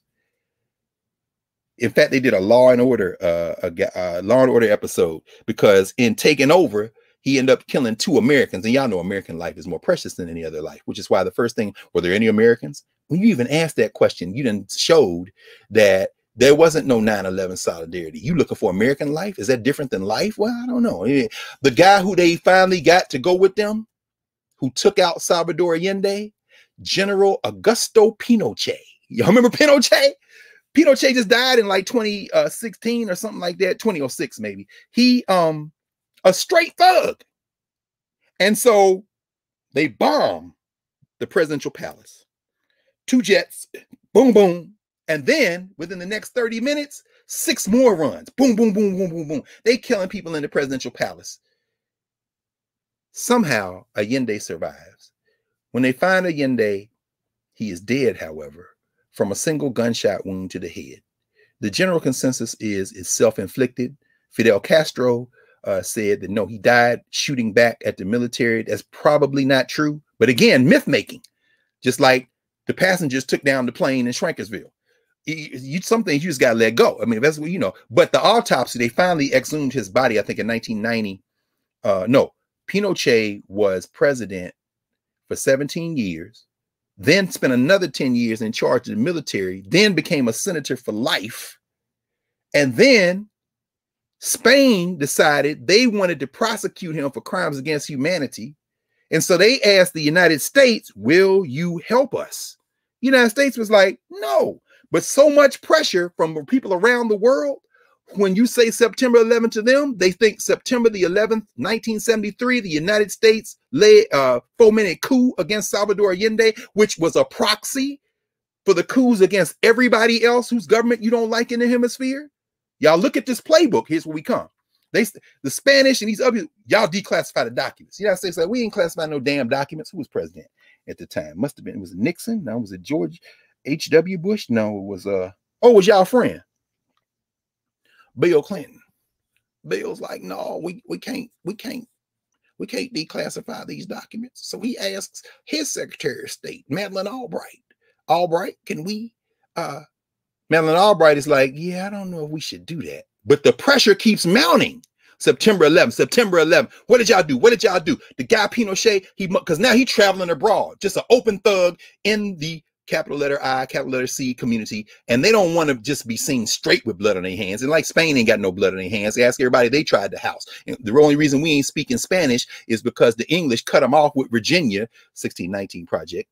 No, let's go back 75 years when the Spanish got there first. And the only reason we ain't speaking Spanish is because England went out on the North American continent. But that having been said, what you see is Spain is able to prevail, and the United States, under the Clinton administration, does release some documents. But what Albright, what the U.S. administration wanted to avoid is what something they call the Pinochet precedent. Because see, the reason they had to do it was not only international pressure on the outside, on the inside in the capital letter I, capital letter C international community, they have agreements with these other European countries that they expect to be honored both ways. And one of them is, if we got a thug over here, we trying to prosecute, you got some documents on him. If it's not going to interfere with your national security, we need those documents, release them. So Clinton and them agreed to release the documents, not only to Spain, but make them public. But it takes them years. Why? Because the CIA comes in and says, who was the director of the CIA at the time? Oh, yeah. September 11, 2001, 2 years later, the invasion of Iraq. It was a guy who stayed, George Slam Dunk Tenet. George Slam Dunk, remember the invasion of Iraq is a slam dunk. He has weapons. They still look for them damn weapons. And Colin Powell shaking a vial of chalk. I might as well have been shaking my damn timer. But at any rate, Tenet and the CIA, we ain't releasing these documents. Along with the National Security Administration. They said, we ain't releasing these documents. Why? Because if we release these documents, you will find out techniques we use that we still use today. That was the official explanation. And if you all been listening for the last 10 minutes, as I stopped there, you know, when you hear in the reports that dictators in Bolivia, Evo Morales, dictators in Venezuela, Nicolas Maduro, there's a handful of intrepid legislators, Juan Guaido, that fool, who are trying to take the government back for the people. And then you look at the protests and it's a bunch of rich people banging on pans in Caracas who tell Evo Morales. And then when they do take over, the first thing they do is act like the governor of Texas or Florida and start using trying to create theocracies. And then they fly to DC and take pictures with American legislatures and presidents. The CIA said, if we release these documents, they're going to find out our playbook. So those documents were never released. Now, what does that got to do with Muhammad Ali and Malcolm X? A lot. Because myth making isn't just about September 11, 2001. As Professor Hunter, we watched this Blood Brothers as we wind to a close here, at least our last topic. Before we enter this and make this connection, I want to ask you, I mean, this new Netflix series, and in the back of my mind, I was asking myself, why are they so obsessed now with Muhammad Ali? I mean, the man made transition in 16. It's taken them this long to get the stuff, because Ken Burns got a multi-part documentary coming out on PBS on Ali. And I love Ken Burns. Again, I have no problem with Ken Burns. I embrace Ken Burns as a fine representative of the social structure. Ken Burns could never make 1 second of 1 minute of 1 hour of a documentary for me, because he is determined to do what everybody in the American social structure wants to do, which is break our story up enough apart to make some nice earrings and bracelets and maybe a nice hat and maybe a nice little outfit to wear on the body of white nationalism. And Ken Burns is an expert at it with his, you know, music. But now he's at Ali. And then we saw Blood Brothers. What is that about? Because you had a conversation with the brother who directed it. Can't hear you. Wait a minute. I'm muted when you're talking because I want to make sure I don't interrupt. No. Also, my outbursts when I'm laughing, y'all don't need to hear all that. No. Yeah, so I interviewed Marcus Clark with an E, whose parents come from Jamaica. He was named for Marcus Garvey. His parents were, you know, part of that whole movement, and I was really excited. I hadn't seen it yet. Ilyasa, the youngest daughter, you all know that famous picture. It's also featured prominently in the documentary. She's sitting on Muhammad Ali's lap, and that image of Malcolm and Malcolm X, Muhammad Ali with the daughters and Betty Shabazz, the little girl, the littlest of the Shabazz daughters, is sitting on Muhammad Ali's lap. She does not remember that day. She was too little. She does not remember their relationship. So she opens the documentary. But I was really excited because, you know, we saw one night in Miami. We talked about that here in class as well. And, you know, the relationship and then the back and forth and then the fissure, the separation, the rise of Muhammad Ali into the framework of who we are was directly responsible. You know, Malcolm X was directly responsible for that in many ways, you know, and the documentary will tell you that, you know, Muhammad Ali knew Honorable Elijah Muhammad before he knew Malcolm X, but it was Malcolm X's tutelage. So let's be very clear. Led that 21-year-old to an enlightenment, to an understanding of himself beyond just being pretty and yeah, no. So that's right. I was excited. So there were a couple of things I just want to, you know, without getting too much, I'll watch it, but I'm watching it with a different eye and a different lens. Thanks to you. I'm watching it for the cinematography. I'm watching it for, you know, how the archives and what footage they use and the images that they use. And so, yeah, there were a couple of moments that I was really disappointed in the people that they, talk to. There were two in particular. I'm not going to give their names, but they both had a similar cadence and a similar lightness of voice and very, very soft, not just soft spoken, but high, like on a higher register. And they both seem to lack the depth to be able to have a conversation about either one of these gentlemen. And they kept disrespectfully referring to the Honorable Elijah Muhammad as Elijah.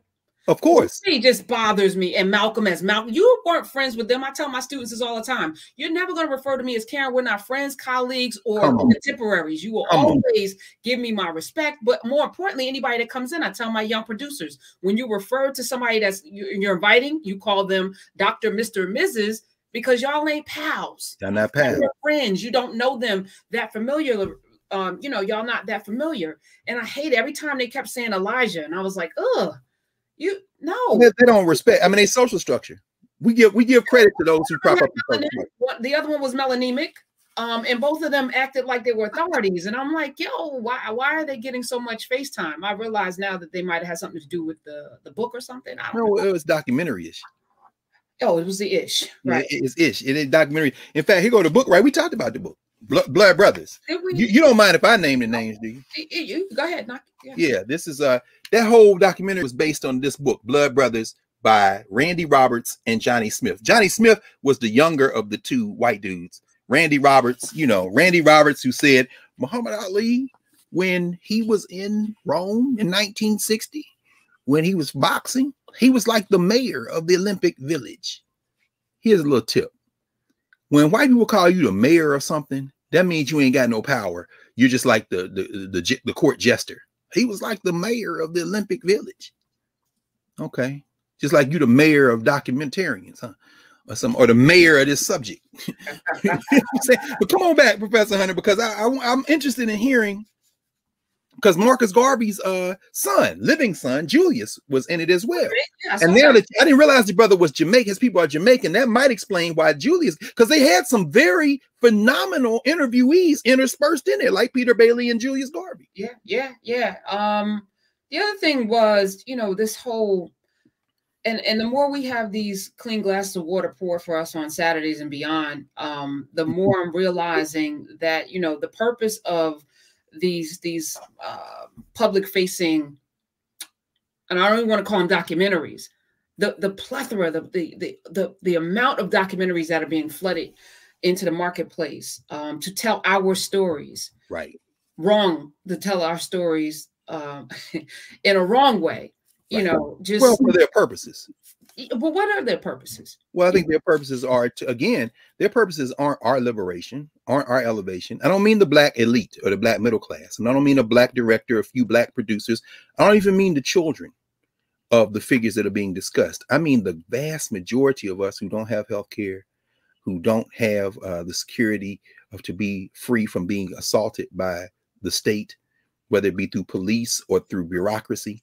I mean, the people who are the people that Ali and Malcolm were talking about. And so, you know, their objective is, I think there's several things in the social, let's just look at it right quick, social structure.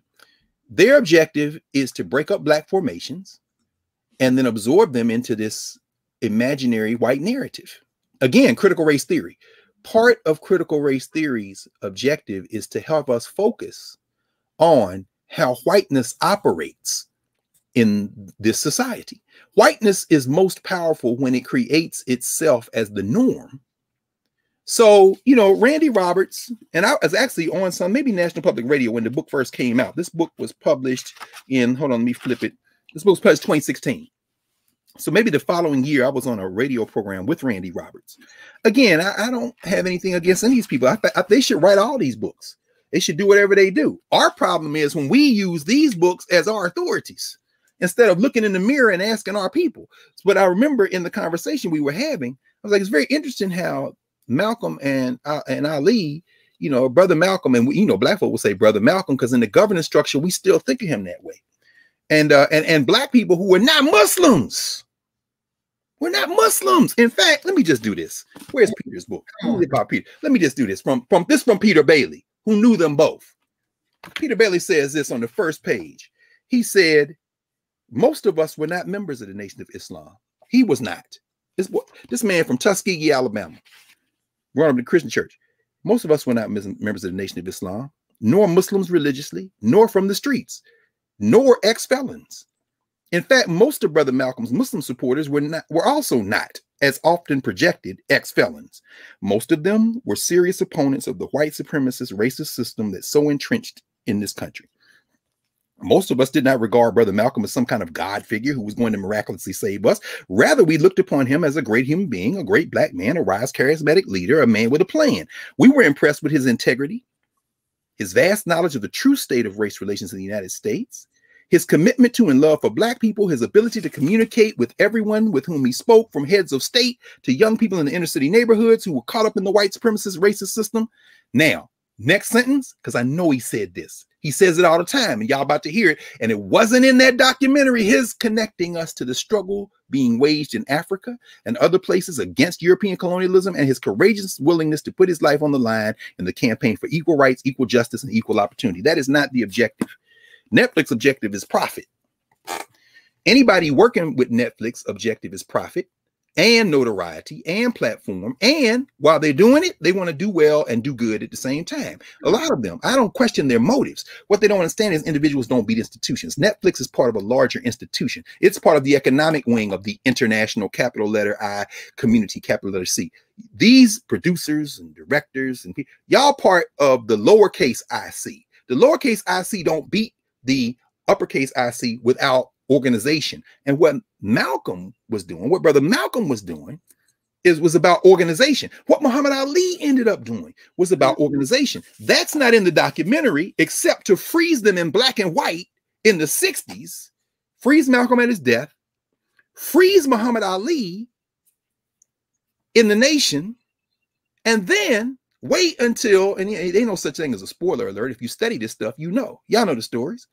Freeze him until the last 5 minutes where you drop into talking heads. Todd Boyd out of University of California. I was conflicted when I bought the Malcolm X postage stamps, and they lied on Ali, and they showed him at the Olympics after he got sick. That's when they can embrace him. All that's true. That should have been at the beginning of the documentary. You stuck that in, so you got a fig leaf to cover yourself from the critics. Guess what? I done burned that damn fig leaf off.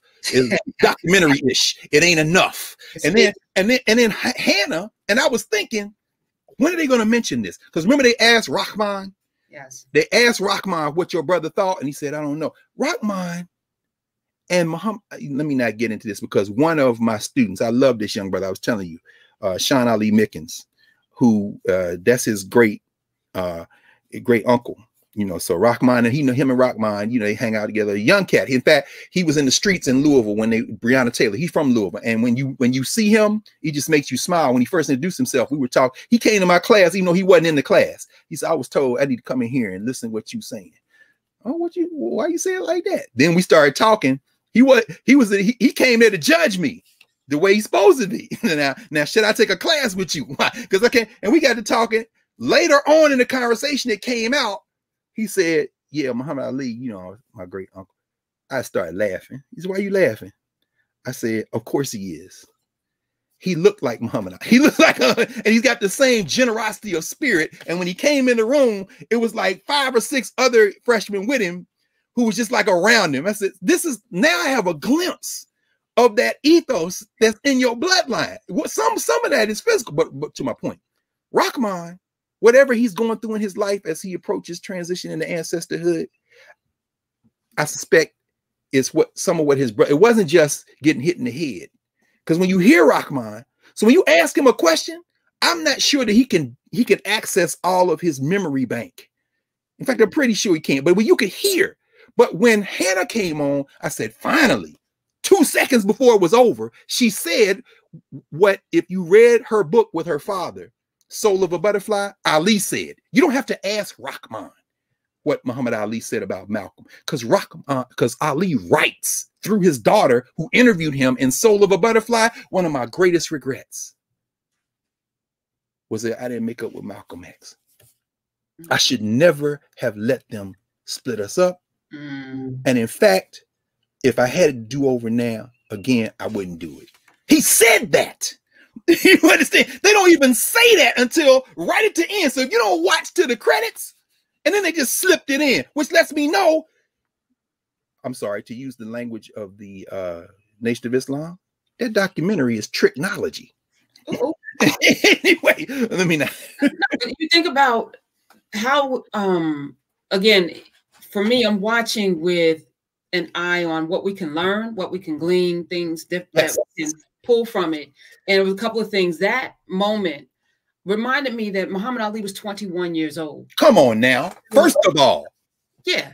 We know about the brain and it's being fully formed at a certain time, you know, highly influenced, but also it was around the naming, right? So Honorable Elijah Muhammad gave him a name that would take most Muslims 3 years to get a name. Right. In fact, I don't even think Malcolm X had his full name at this point. Well, this is the point. The first name you get in the nation is your ex. He had Cassius X. Right. No question. That's right. He went straight to Muhammad Ali. Right. And that was the thing that allowed for, and in that moment, Malcolm X knew he's gone from me. You know, like I have lost, whatever. But that's what they said. But I'm like, I don't even think Malcolm X would have thought about it in terms of winning and losing. You know, you heard the interviews. Did he even say that? Every time when the white reporters put the mic in his mouth, what did Malcolm say? I'm not gonna let y'all. Right. And then what did Ali say? Even at that age, Ali said, first of all, I don't believe. Remember when he was first going to Chicago? My brother. Yeah, that's my brother. Even at the moment they broke apart. He never said he wasn't his brother until after he got killed. And see, this way I got to read Ishmael Reed's book. Ishmael Reed wrote a book called A Complete Muhammad Ali. And you know, Ishmael Reed don't give a F about, he didn't interview. Understand, no, Professor Hunter, let me ask you this, because again, this is another one of your countless areas of expertise. I just asked you this broad question, having covered so many of these people. Professor Hunter, is the fight game dirty? What, is that a question? I'm just asking. You know, is there any organized crime around the fight game? I mean, are you asking that question as a question? Could you help us? Because there's some people watching from other countries who might just. The answer is yes. Of course, it's so when you have a Sonny Liston And Ishmael Reed writes about this. When you have a Muhammad Ali, this Louisville group, I'm assuming these are all businessmen with no connection to muscle or the mob. I'm just asking. No, yeah, right. And the fact that we got a glimpse of that too, once there were rumors that he was possibly becoming a Black Muslim, right? What they call it, which Malcolm X constantly said, Black Muslim, no, he's follower of Islam. Like, right. Stop with that. They met with him and was like, okay, there's nothing we can do to stop you, but please don't say it out loud. Right. Well, why couldn't they stop him? Because well, tell me why. No, please don't leak. Let me say, and remember this name, Herbert Muhammad, who became Ali's manager. You got to read Ishmael Reed, who interviewed all these guys, who none of them were in even the ones who are still alive. So, Professor Hunter, is the Nation of Islam associated with people who might not necessarily have come from backgrounds where they hadn't used their fists or maybe guns or knives? Or is there anybody in the Fruit of Islam who might not be scared of the mob? Or I'm not sure. Let's just hypothesize. Yeah. You got your teeth in this ATM called Muhammad Ali, and here come these Muslims who ain't scared of you and who in fact will invite you into the street. Some of the Muslims that like the ones that Bumpy Johnson being portrayed by our brother Forrest Whitaker is kind of giving you a glimpse of in Harlem. Godfather of Harlem. In fact, let's just go to Godfather of Harlem. Vincent the Chin Gigante ain't got no smoke that Bumpy Johnson is scared of. And here come Malcolm with a bunch of cats. A few of them was in the street like that. And they're like, I got the guns. I got the soldiers. Muhammad Ali, this isn't just about, I accept that there's no God but Allah. This is also about, you ready? This is our man now. We can't stop him. See what I'm saying? Because, if they can stop you, they're going to stop you. Right. The reason they can't stop those cats in part, Ishmael Reed goes through this in great detail. One of the reasons they can't stop them is because they want that smoke. Y'all ready? We ready. In fact, Muhammad Ali, it's so funny you say that. Remember when he sees what's my man in Chicago? They were in Miami. His daddy was what's the boy's name? Rahman. His name is Rahman too. Yeah, Rahman Ali.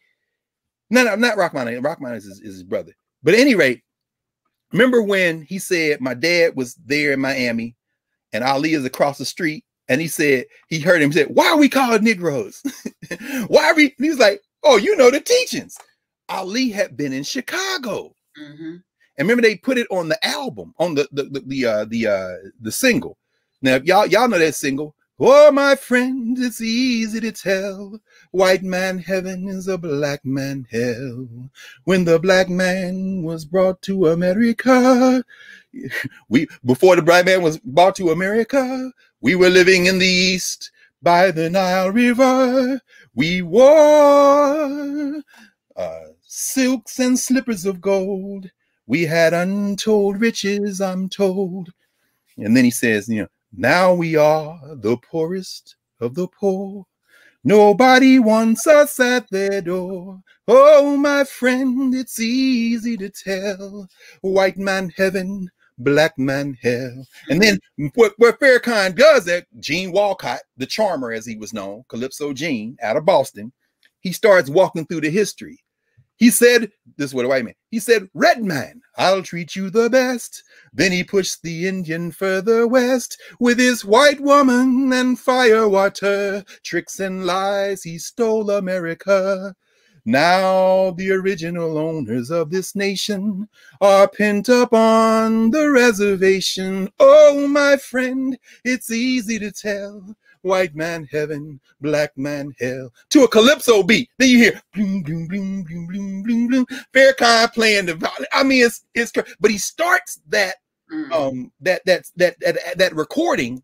He's playing the ukulele. So you hear him bloom, bloom, bloom, bloom. Then he says, why are we called Negroes? so Ali is standing across the street and he sees the Nation of Islam cat. Why are we called Negroes? And the brother said, oh, you've been listening to the teachings, because Farrakhan took the teaching, supreme wisdom, which is why you see the brother from the Nation in his full regalia there with the lessons, but he had been in Chicago. So when he says, well, it wasn't Malcolm, no, you have been around these cats, but These ain't no punks. Whatever y'all, and look, we have our internal debates, discussion in the government session about the Nation of Islam, what it is or isn't. But if you talking about the MGT and the FOI, if you talking about the fruit, you talking about those sisters, they ain't no punks. And so part of Ali becoming Muslim means he also gains that apparatus. And part of Ali being split from Malcolm, that's the internal politics. That is the internal politics, to be sure. But in terms of, let's just go through it very quickly and then we'll wind this up. The social structure, breaking up those stories so they can fit into an American story, because their ultimate objective in the terms of the white nationalist part of this social structure is forgiveness. They want forgiveness. Critical race theory again. In other words, it ain't us, it was y'all. And remember, they both figured out we ain't so bad. In fact, they both figured out we're all brothers. Oh, come on, Robertson Smith. Is that what these blood brothers figured out? That y'all? So in other words, we ain't gonna talk about 1967 when y'all took Ali's boxing license for 3 years and threatened him with 5 years of jail and $10,000 fine. We ain't gonna talk about how Ali, when he got his license back and beat the damn thing at the Supreme Court, took his thing international. So we ain't gonna talk about the Thriller in Manila. We ain't gonna talk about the so-called Rumble in the Jungle. Get Louis Erber. In other words, you see what that said? Muhammad Ali and George Foreman. What? On a global stage. See, this is what the social structure in America don't want you to deal with. Muhammad Ali is beloved around the world precisely because he was not part of the American social structure. And in other words, when Muhammad Ali would travel, I experienced that myself. That story I told y'all about being in Aswan, every time we go to Kemet with the Nubians, that's just an echo of how Ali was received around the world. When we see Adla at his funeral in Louisville, that carefully curated funeral, you got to go with the family, go with the wife. And so she's up there talking about her father, and you see everybody sitting there nodding their head or whatever. Who you didn't see a glimpse of was Minister Farrakhan, who was there. Or the day before, when they had the Muslim ceremony, Farrakhan spoke. Why? You can't keep Farrakhan out. Why? Because that's a complicated history between Farrakhan, the nation, and because Malcolm brought Farrakhan into the nation. Farrakhan, like Ali, stayed with the Honorable Elijah Muhammad. And as you said, all the black people calling him the Honorable Elijah Muhammad, to Peter Bailey's point, they're not Muslims, but we respect them white boys. Hey, man, I wrote a book. Hey, I did something too. And the one non-white dude, Zaire Ali, who worked with Manny Marable on what is the worst, in my reading estimation, of the Ali biographies, which means it's the one that won all the awards from the social structure. He also, not referring to Elijah Muhammad as the Honorable Elijah Muhammad, that Honorable Elijah Muhammad does not mean that you are a member of the Nation of Islam. It don't even mean that you think that Elijah Muhammad's version of Islam was Islam. It means that in the social structure, that's what y'all call him, because that's what I'm gonna call him. In other words, so now I said all that, as John Henry Clark say, there are some stories, there aren't no good guys. Let's go to the second category, 6, governance, mass grievances, mass organizing. This is Ali. This is Malcolm. What you don't see in that documentary, you don't see anything past Malcolm's assassination, really. You jump to the Olympic torch and he got sick. What did Ali say about being black in America after he became a real Muslim and forgave us in the social structure? That's a lie. Remember, George Bush gave Muhammad Ali the Medal of Freedom, 2005, and Presidential Medal of Freedom. If y'all want to see a documentary on Muhammad Ali, the best one that's been made so far, until we make some better ones, is one called The Trials of Muhammad Ali. It goes through that court case. I think that was 2013. I saw it at the museum, which ain't there no more. The director came, and I went down there because I wanted to sit up close and I want to see the screen. I want to hear what these cats talking about. That documentary opens with Minister Farrakhan. Farrakhan says he talked to Ali. This is after 2005. He said, I was with Ali and we were talking. And I said, brother, you have won all the awards. How does it feel to have been embraced by the country that you have critiqued and at one time rejected you? Because remember, after he doesn't take the step in that fall of 1967, the following month, Jim Brown, Lou Alcindor, now Kareem Abdul-Jabbar, all them cats, Bill Russell, all go and meet with Ali in Cleveland and they back him. These men were hated. You understand? But the most hated Negro in America was Muhammad Ali. So Farrakhan's like, yes, brother. So how do you know, he said, Muhammad Ali leaned up to him and said, still a nigga. What? Farrakhan then said to the camera in the documentary, he said, still an N-word. That's what he asked him as he felt after he got that medal draped over his neck by the president of the United States. He said, still an what? But see, in this documentary-ish piece, you can't have Ali speak for himself. You let him speak for himself once about Malcolm at the very end through his daughter, but you couldn't repeat that. And by the way, if Farrakhan could be sitting on stage at Aretha Franklin funeral at her and her family's request, if he could be sitting there the same at Muhammad Ali's funeral, because you can't stop him, because it would have been stopped. I'm not saying whether you support Louis Farrakhan or not. I'm saying that in these complicated histories and the governance structure, the social structure is not interested in that. And so I'll end with this just on this. So y'all go look at this thing for yourself. Because Johnny Smith, who's the co-author of Blood Brothers, Johnny Smith comes in. Remember when Johnny Smith says, you know, Muhammad Ali was, he could not be more proud than to represent America. And then he went in the restaurant and they mistreated him and he threw his medal. Why y'all be making like, okay, so I was dumb my whole life. You know what I'm saying?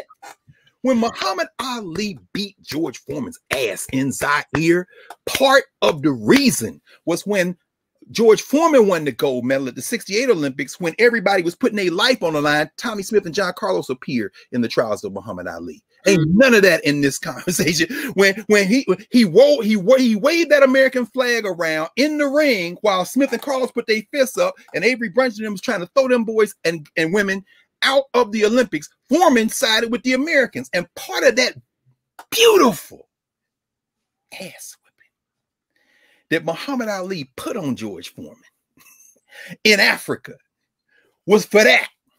Y'all go listen to Busta Rhymes, Lauryn Hill, Tribe Called Quest, Prize, Rumble in the Jungle on the soundtrack of When We Were Kings, about the fight in Zaire.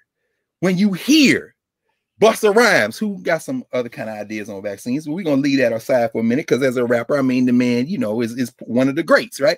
When he's in there, you know, he called George Foreman the targeted uncle. In other words, Ali is handing out, but you can't put that in a documentary on called Blood Brothers where you're trying to freeze them. And let me end with this, because there are all kind of other quotes we could talk about, but I'm going to leave all them other people alone, because you got to demonize Islam, just like they did on 9/11. You got to demonize all that. Let's go to ways of knowing. The ways of knowing at the heart of that relationship really blossomed into Black internationalism. Remember when Zahir Ali says, the guy who was working with Manny Marable says, Ali saw Malcolm X in Accra. Like, where's Accra? Oh, you mean Accra? You mean Accra, Ghana? Dude, really? You're an expert on Malcolm X and you don't know that you don't pronounce Accra? That's Accra. You mean the capital of Ghana? Oh, I see. Okay. Where's Alice Wyndham, by the way? Alice Wyndham was Malcolm's friend. Alice Wyndham's still alive in St. Louis. One of our elders, important. You know, you talk about Maya Angelou, that's safe. But did you read what in fact, let's not even read or talk about what anybody else said, because, oh, come on, I want to end with this. Yes, Malcolm X. Then they talk about how February 14th, Malcolm's house was bombed, 1965. And, you know, the Nation of Islam, but they were also with, and then they sneak in a little COINTELPRO, because they know they can't just come with the same BS, because everybody know in the governance structure, and you got to have some credibility. So you blacken it up just enough to keep a little bit of our attention, but you basically did a remake of Who Killed Malcolm X and a remake of which I can't wait to see what Ken Burns is going to do with Ali. Remember when they say they bombed his house, and then February 14th, and he came to Detroit anyway. This is the speech. Y'all can get anywhere. This is Malcolm X Speaks, one of the many collections. This is the speech after the bombing. And by the way, narrative folk know, you know, we got that list of black bookstores and narrative that's continued to grow. Support black businesses. Don't go buy this from Amazon. You just part of the social structure problem. Anyway, Malcolm starts that speech, Attorney Milton Henry, distinguished guests, brothers and sisters, ladies and gentlemen, friends and enemies. And he goes on. It's that speech. Some of y'all heard that. Milton Henry, by the way, changed his name after the assassination of Malcolm X to Gaidi Obadeli, his brother, Imari Obadeli. These are two of the founders of the Republic of New Africa that we've talked about. This is why we have this speech, because they recorded it. But let me go something very quickly. He says, put it in the context of 9/11/2001. Malcolm says he wants his freedom, and now. He's talking about the Africans, the black people in Africa. Mind you, Malcolm says, the power structure is international, and its domestic base is in London, in Paris, in Washington, D.C., and so forth. The outside or external phase of the revolution, which is manifest in the attitude and the action of the Africans today, is troublesome enough. The revolution on the outside of the house or the outside of the structure is troublesome enough. But now the powers that be are beginning to see that this struggle on the outside by the blacks is infecting the black who is on the inside of that structure. I hope you all understand what I'm trying to say. Pause. That documentary is a American social structure trying to shrink Malcolm and Ali down to, we're okay. We're okay. They found out we're okay. And cut them off from the global analysis of power that was all Malcolm was about. And as Muhammad Ali grew in Islam, even before that, as a political figure, when he's giving talks and sitting around with people in Central Africa, in Congo, before he beats Foreman's ass because Foreman injured his hand and they had to postpone for several weeks, all of Ali's interviews are about internationalism. But you don't need all that for blood brothers, because the blood you're trying to spill is ours to keep giving you these blood transfusions, but we don't have the same blood type, which was the whole point Malcolm was making. Let me finish this, because let's just get this out of the way in terms of white people. This is after he left the nation. Oh, he broke up, he's out. Then he went to Mecca, found out white people are cool. And if they, watch this. Here's Malcolm. So y'all can go tell your children. Bring the children if you got them. They weren't listening. Bring them here. If y'all watching this later, pause, get your children. Listen. Quote, Elijah Muhammad had taught us that the white man could not enter into Mecca in Arabia, and all of us who followed him, we believed it. When I got over there and went to Mecca, I'll pause here just to say this is more complicated than what he's saying, because Elijah Muhammad had been to Mecca, Malcolm, anyway, it's a whole other thing. And saw these people who were blonde and blue-eyed and pale skin and all those things. I said, well, but I watched them closely. And I noticed that though they were white, and they would call themselves white, there was a difference between them and the white ones over here. Oh, let's keep going. Oh, wait, this ain't 1963. Just a week before he's assassinated. So before y'all put words in the master teacher's mouth, as my friend Peter Bailey would say, y'all go read him, because these people will have you believing some shit ain't got nothing to do with Malcolm X. Let's continue. Malcolm says, and that basic difference was this. In Asia, or the Arab world, or in Africa, where the Muslims are, if you find one who says he's white, all he's doing is using an adjective to describe something that's incidental about him. One of his incidental characteristics. There's nothing else to it. He's just white. But Malcolm says, but when you get the white man over here in America and he says he's white, he means something else. You can listen to the sound of his voice. When he says he's white in a documentary, Muhammad Ali was the mascot. When he's saying he's white, that's really what he said. Malcolm says this. He says, you can listen to the sound of his voice. When he says he's white, he means he's boss. That's right. I didn't say that's right. He said that's right, because he's watching these black. That's right. That's what white means in this language. You know the expression, free white and 21. He made that up. He's letting you know that white means free, boss. He's up there so that when he says he's white, he has a little different sound in his voice. I know you know what I'm talking about. This is literally a governance conversation. He says, despite the fact that I know that Islam is a religion of brotherhood, I also have to face reality. And when I got back into this American society, I'm not in a society that practices brotherhood. I'm in a society that might preach it on Sunday, that might preach it on September 11, 2001, but they don't practice it on any other day. America is a society where there is no brotherhood. This society is controlled primarily by the racists and segregationists who are in Washington, D.C. in positions of power. And from Washington, D.C., they exercise the same forms of brutal oppression against dark-skinned people in South and North Vietnam, or in Congo, or in Cuba, or in Chile, September the 11th, 1973, or any other place on this earth where they are trying to exploit and oppress. Now, why don't you make a documentary where you stop Malcolm the day he had his house bombed and don't go to the very next day? Because your point you want to make is he forgave white people. He knew white people are not. Nah, Malcolm himself. No, I'm talking about them over there. When you say white, you mean boss. Critical race theory. Let me stop here. I'll do one more quote. Here it is. He says this.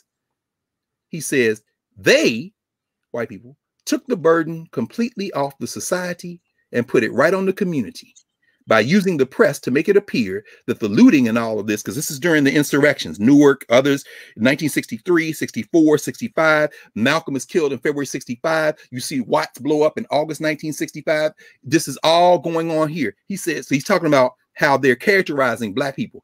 Take out this, put in Black Lives Matter. He says they took the burden completely off the society and put it right on the community by using the press to make it appear that the looting and all of this was proof that the whole act was nothing but vandals and robbers and thieves who weren't really interested in anything other than that which was negative. Then he goes on to say that they use this to say, you know, they use statistics and say, oh, look at the black crime, look at all the negative images, look at all the things that are going on.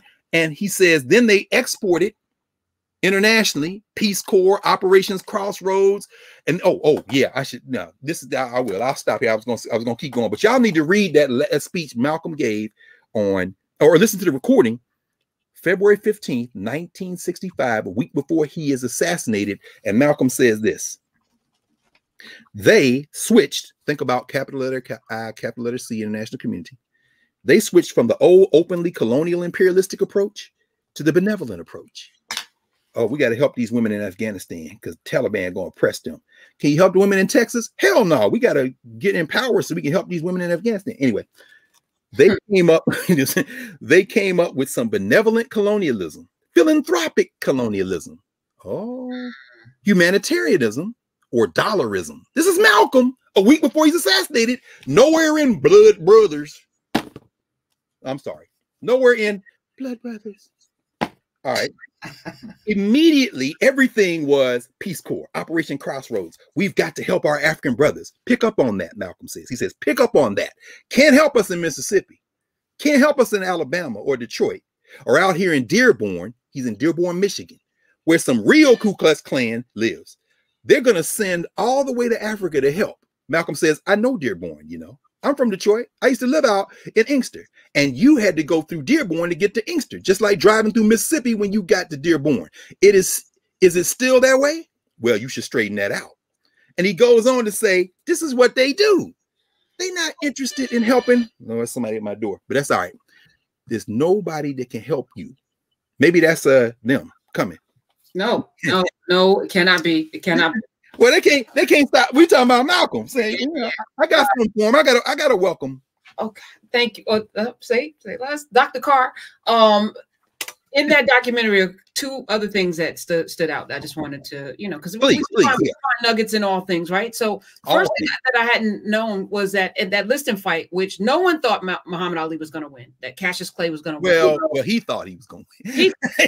But I think Malcolm thought he could win and encouraged. And, you know, because they were saying that they prayed together right before. And he told him, in that ring with you is not just Allah, you know, not just you. Allah's in that ring with you, and you're not just fighting by yourself. Mm-hmm. And that carried him forward. But Malcolm X was sitting in row 7, seat number 7. I thought about you. You know, I thought about you. You know, I wrote that down. Wasn't that something? From mosque number 7. What is mosque 7, seat 7, row 7, and couldn't pick them other 7s. So that and wait a minute. You want to sit with that? That's 3 7s, right? That's 21, right? That is. I don't know. What did Raquel say? I take 7 MCs, put them in a line, add 7 more brothers that think they can rhyme, and then I'll add 7 more before I go for mine. That's 20 MCs, 8 up at the same time. This is 3 7s. I ain't think about that. Miles number 7. That's right. Finally, I just want to point out the courage. You know, a lot of folk named themselves or got into their names. You were even talking about, you know, the name that's on your birth certificate, that Muhammad Ali could stand in that courage at that time. 64. Neither one of us were born yet, but you know that the world was on fire racially. Leave Dr. Carr alone. He'll get to the in a minute. Yes.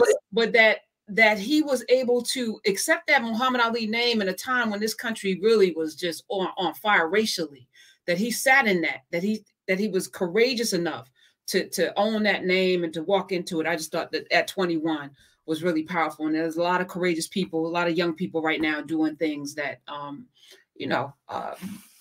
we should celebrate. That's all. I just wanted to take that as one thumbs up. We also have, I'm going to be taking questions exclusively from Nubia. So we're going to just take one question if we can. Could you get them? I know what that is. They can't leave at the door. I'm going to go get it and come right back. I'm going right here. I'm going to take Dr. Carr, remove him from the stream for a second. Hello, Leon in Nubia. Hello, Professor Hunter. Can you hear me? Yeah. Why'd you turn out your light though? Actually, I just turned it back on. I don't know. It's the laptop. Okay, all right, because it got dark all of a sudden. Well, I know I did. I don't know. And for all of the folk who are in Nubia, hello, thank you. We are only going to be taking questions from Nubia moving forward because, you know, and we're going to be having office hours during the week. Dr. Carr is committed to that. So we're going to be doing some impromptu live classes in which we can engage more. Well, he's going to engage more because this is his class, not mine. Yes, it is. Not only, but your class too, Professor. Hey, no question. It's our class. Right. But y'all come on, join Nubia because we be getting it in there, man. Hey, that Michael Williams, whew, I appreciate that last week. That allowed us. Anyway, go ahead. How you doing, brother Leon? Leon, how you doing, Dr. Carr? Fine. First time I asked, where you from? Oh, I'm from Pennsylvania. Oh, what part? About 2.5 hours north of Philadelphia. Near the Poconos? No. Yes, sir. Okay. Yes, sir. Yeah, you know I'm Philly, man. So, I follow you on Twitter and everything. I admire and appreciate you, Baba. Roland Martin show. Oh man, I just love how you just throw out those breadcrumbs and connect the dots, and you're like a sleuth. Well, we together, brother. We crowdsourcing knowledge because we are the source of our knowledge. So I'm glad to be a brother in there with you, man. All right. I do have a couple questions, but I don't know what I mean. You kind of hit a lot of different topics in this whole 2.5 hour deal. Right, so can I talk about the Leon? Ask one question. Keep it tight. I will. All right. Okay, he's going. Think about. No, there was a lot. No, there were just a lot of topics hit. Yes. Can I talk about the how Merrick Garland stepped up to talk about the Roe vs. Wade down in Texas? Oh yeah, of course. All right. My question is to you. I know since you have a law background as well. Mm-hmm. It's kind of funny is how all of a sudden in this administration they're going to have Attorney General Garland step up and talking about women's right to choose, which is nothing wrong. That's very important. But also, it just seems like they overlooked the voter rights and the voter rights and hold on, I just all written down. Trust me. All right, that's all right. No, right, I think I know where you're going with it, but let's play this out. Let's play this out. Okay, go ahead. So you talking about the other things that they could have emphasized? Stepped up. Yeah, stepped up. There should be some legality to the voter rights and the even like the George Floyd police bill, and it just seemed like they cherry picked. I mean, that's how I see it. They kind of just picked that one topic, but there was a couple other topics they could have that the AG could have stepped up. Right. That should have some type of legality basis on why some of these states are running these atrocious bills. I think what we're faced with is it's a political decision. They don't want. Okay, let's pause here and think about this. We are in September 2021. We aren't in we haven't really ramped up yet campaigns for Congress. They're hoping to hold on to the House of Representatives and maybe get a few more seats in the Senate. Probably not going to happen. In part because the White Nationalist Party is very motivated, even though now they're telling me that I think is it 3-1 for mail-in ballots or return ballots in the California recall election. California has closer to a democracy probably anywhere in the country, but that means that a minority of people can trigger a recall of the governor. And they have a real white nationalist candidate who is running in the recall. And all the white nationalists have to do is get a candidate who has a majority of the votes of the many people running if they can recall the governor, Gavin Newsom. The white nationalist who is leading now is a black dude named Larry Elder, a real piece of work, who's out in California. So, you know, that doesn't play on the national stage, but if some kind of way Elder becomes the governor of California, you're going to see a real disaster and people going to scream bloody murder. And all my friends who say all the parties are the same and voting doesn't matter. We talked about that last year, of course. Professor Hunter, we had that conversation. Of course it does. Because that's where we are with this new Texas law that the Supreme Court of the United States literally turned their back on the Constitution, 5 of them, as Sotomayor said in her dissent. We talked about that a couple of weeks ago. But the reason they haven't gone for voting rights is it's political. And by that, I mean, they don't have the numbers to get the legislation, voting rights fixes in the hands of the President of the United States to sign into law. And so I expect that they will file voting rights lawsuits, but the decision on whether or not to go ahead with some form of going into the courts is being influenced partially by the political wing, the strategists, who are saying, okay, if we file all these lawsuits, are we going to trigger a white lash among the white nationalists who are already fired up? Meanwhile, those people who voted for the Democratic Party, particularly black and brown people, particularly black people, are saying, we voted for y'all to do that. But again, they're counting heads. You know, sometimes political scientists refer to this as electoral capture. The idea is y'all ain't got nowhere else to go but the Democratic Party in a 2-party system. And until there's more than a 2-party system, you got to stay with us for the time being so we can ignore you or keep forestalling you. But they're running the risk that might turn into apathy. You see, so all these political calculations. Meanwhile, Merrick Garland, who ain't never been no champion of black people, that's why Barack Obama nominated him for the Supreme Court. Here's a white man that y'all kind of agrees with y'all on a few things. He's a moderate, you know. Barack Obama, again, one of his many mistakes made with this fundamental misreading of where he lives, where he was born and raised, and his belief in something that doesn't exist, namely the American people, this aspirational concept, thinking you can make a peace offering to people for whom your very presence at 1600 Pennsylvania Avenue is an offense to their God and to their notion of nation.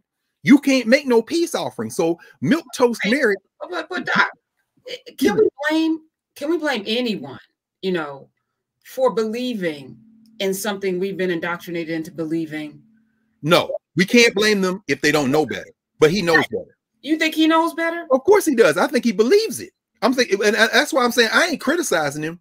I'm just pointing out this guy believes it, and his beliefs gonna get us killed. Why? Because instead of nominating a black woman for that seat and triggering and daring these white nationalists to go public at that time with what they had gone public with the night of his election, when that unreconstructed Confederate senator from Kentucky sat in Washington, D.C. at a restaurant and said, my job is to make him a one-term president. We won't agree with nothing. Damn everything. Social policy network. We don't care.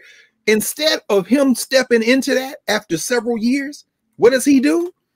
He makes another offering, which means you ain't stupid. You just believe it. Yeah, but couldn't he think that in offering up Merrick Garland, somebody who had passed muster, all of those same senators had already voted to approve him to go through? Yes. Was it in his strategically thinking, I could get this through because you guys already vetted and approved him? Yes. So see if I can get my Supreme Court pick. He didn't, where he miscalculated, I think, was the level and the length to which these people willing to be hypocrites. They didn't give a damn about what it looked like. They were not going to let him do it. He thought this would at least be, a black woman was definitely going to be a fight. Well, no, but that's the whole. That's what I'm saying. I agree with you 100%. But he miscalculated the power of us too, because had you put a black woman up, it'd have been all, you know, Donnybrook, Katie bar the door, right, ready to fight with you, right. But you had no leg to stand on, because I didn't give a damn about Merrick Garland then or now. And that's the whole point, right? I mean, that's what I'm saying. If he had nominated a black woman, and they had done the same thing to her that they did to Merrick Garland, who would have won the election in November? You're right. Hillary Clinton. No question. Because black women would say, I hate Hillary Clinton. And I'm voting for her because she on campaign trail said, when I'm in, I'm nominating her again. In other words, Barack Obama's miscalculation is based on the same arc of miscalculations he's made his entire public career after he got in the United States Senate. Which, by the way, contradicts enough of his pre-electoral politics rhetoric, at least when he was in Chicago and needed them black people, that put him in a position to run for Senate in the first place. Which means probably when you read, like, and again, this is, to me, this is the best book on Obama, not because it's the best written. This is the massive tome called Rising Star, The Making of Barack Obama, David Garrow. This book is, including index, 1,460 pages long. It's a tome. The reason I like this book is because it seemed like David Garrow tracked down everybody Barack Obama ever knew.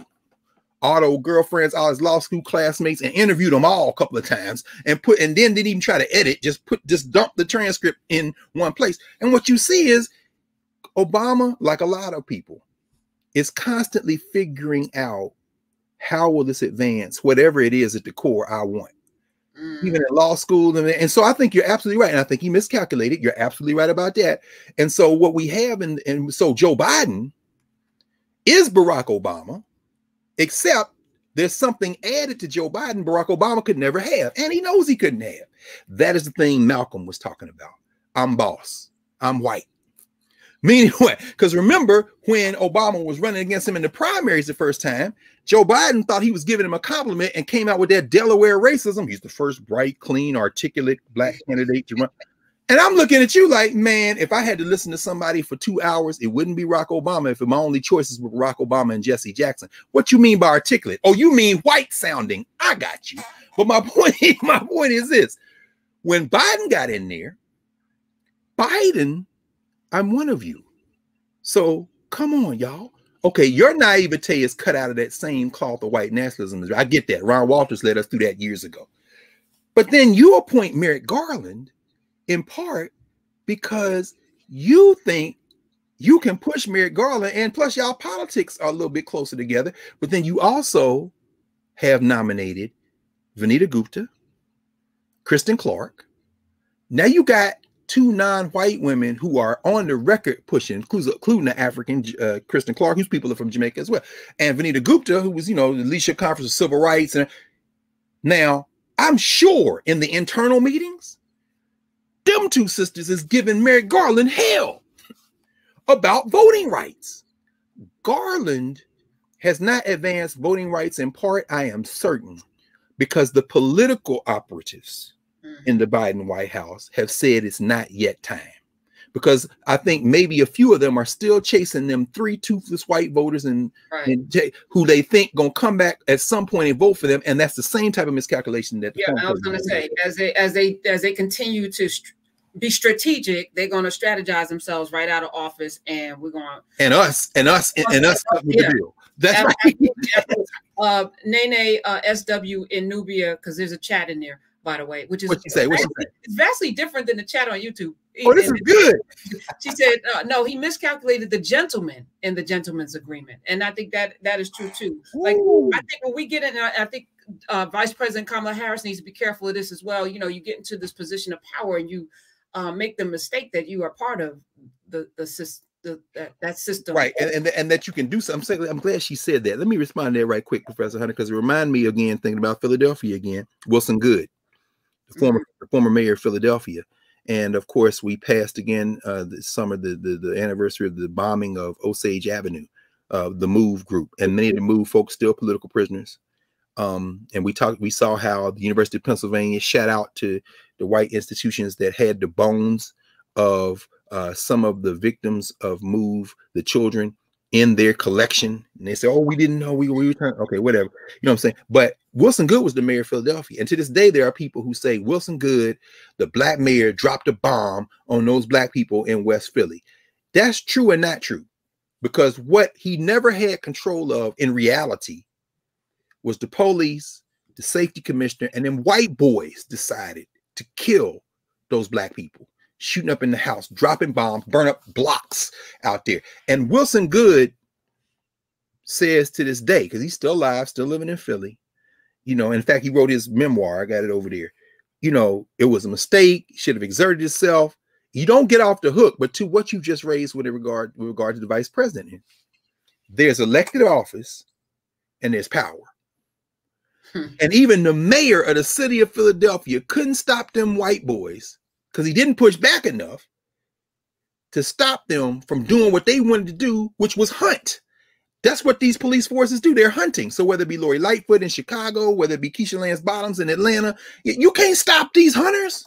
They're going to hunt, and some of them look like you. But one of the reason I thought about Philly at that moment wasn't even that backstory. It was the phrase that she used in Nubia, gentleman's agreement. There was an agreement in Philadelphia. They called it the gentleman's agreement. That, and if y'all know city of Philadelphia, up until the last 30 years or so, when you come to Philly, you see downtown Philadelphia, the tallest building you could see was City Hall. And at the top of City Hall, there's a statue of William Penn. They had a William Penn. They had a gentleman's agreement that said nobody, any construction project in this area around what they call Center City, Philadelphia, no building can be taller than William Penn's hat, because we like this old, Philadelphia likes to pretend it has a kind of Latin flavor to it too, a kind of old Europe flavor. So they wanted the downtown to be. Wilson Good was the mayor that broke the gentleman's agreement by authorizing and pushing through city council the authorization to build the first tower that was taller than William Penn's head. And now when you go into Philly, they got a Comcast Center, the thing is gone. At the time, they asked in reports, what about the gentleman's agreement? What about the gentleman's agreement and William Penn's hat and the top of City Hall? Wilson Good's response, and I quote, which is what Obama should have known: I ain't no gentleman. That's the end. So until we understand that the only people in an agreement in this society with these people are them with each other, we're going to keep getting punched in the face. And on that, at Lee in Nubia, Carlos wanted to know, because he was in briefly, and he wants to ask you, should more Black folk join law enforcement to help expose the corruption of the white power structure? I've talked about this quite frequently on my radio show. What do you think? What would you tell me? When I first got on the air, you know, on the heels of Mike Brown and the seemed like a domino of Black people being killed by police, my thought was a clarion call for all of us. First of all, to go get a gun license, because that would shift and change some things, but also to join the police en masse, but like the way the Urban League infiltrated corporate America, like with a group of people that could, you know, train together, you know, take the test together, you know, come in, not just one or two, but en masse. These major police forces in particular, you know, Chicago, places where we are under siege constantly, and join as a group with a purpose. Yes. That's what I thought could happen. But doesn't seem to be any organization willing to do that work to train to make sure that they're. I think that's tough because, as you know, I mean, having interacted with folk for many years and talked with them, listened to them, Noble, you know, the Black Police Officers Association, one of the Black Police Officers Association. What's the name of the one there in New York area? I think Eric Adams was in it. Yeah, he was 100 Blacks in Law Enforcement Who Care. He, Mark Right. Claxton, which is ironic now that he might be mayor of New York. I'm like, Well, this is the answer, right? I mean, this is the conversation. In other words, there is no one answer. In the middle of a traffic stop, When they got you and you thinking this may be the last breath, and everybody standing on the curb with the damn phones up, going to create you as the next star on trauma porn. Do you want one of the people who pulls up in a cruiser after they stop you to be a black woman? I'm thinking, even on the off chance, yeah. Now, that don't mean that she gonna break ranks, but with the proper, I'm not speaking aspirational. This is all a gamble with the proper training. And by that, I mean from birth. I don't mean class you go to. Because police are trained to hunt, like you said. Exactly. And these people are attracted to the profession because they have the predisposition. Whether, I mean, they didn't get hugs as a child or, whatever. So their boyfriend or girlfriend dumped them when they was 10 years old and now they just gonna get revenge. I mean, all them types get drawn in. So the protector types, the people we're talking about are in there too, but they're overmatched. So do you want to go try to get some of those people in there? Absolutely. However, that's only one piece of a multi-pronged strategy, because people say, don't be talking about defund the police. Okay. Defund the police. Who are you? Do y'all remember Malcolm X?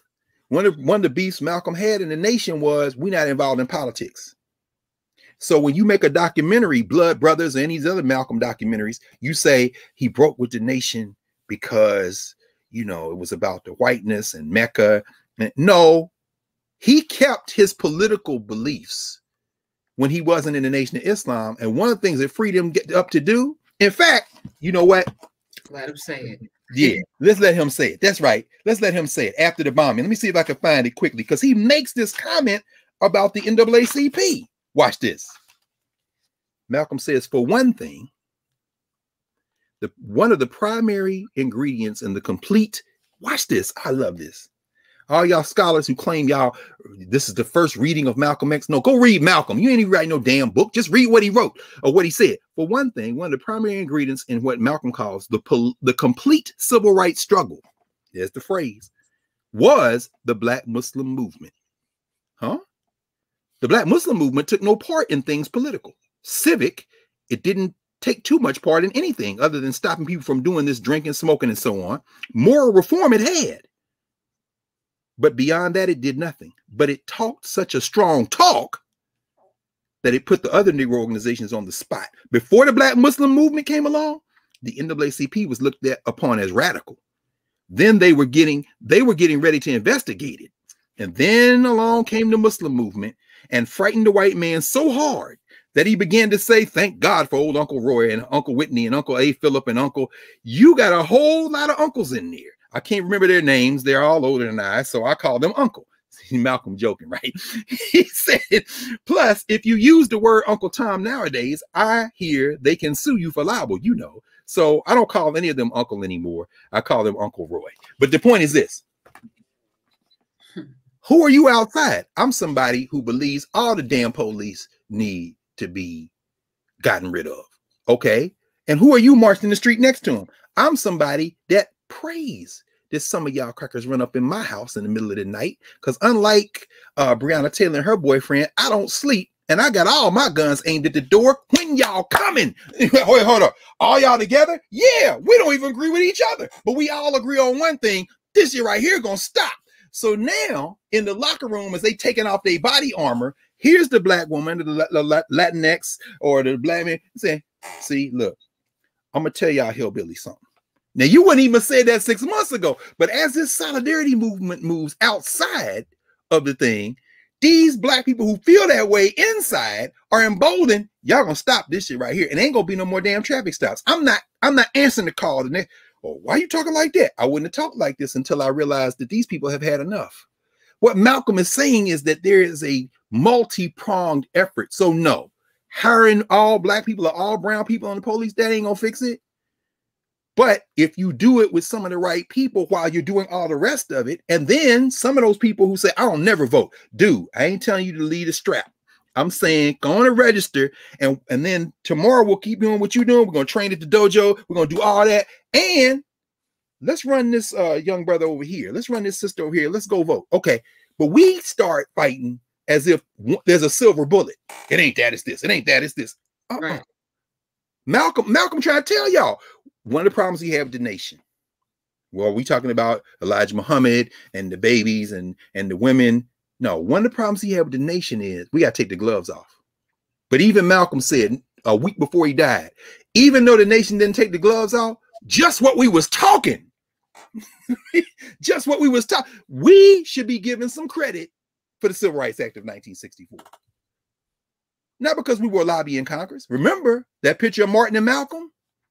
That picture of Martin and Malcolm is taken when Malcolm is in the United States Capitol, because remember his friend is Adam Clayton Powell listening to the debate of the Civil Rights Act of 1964.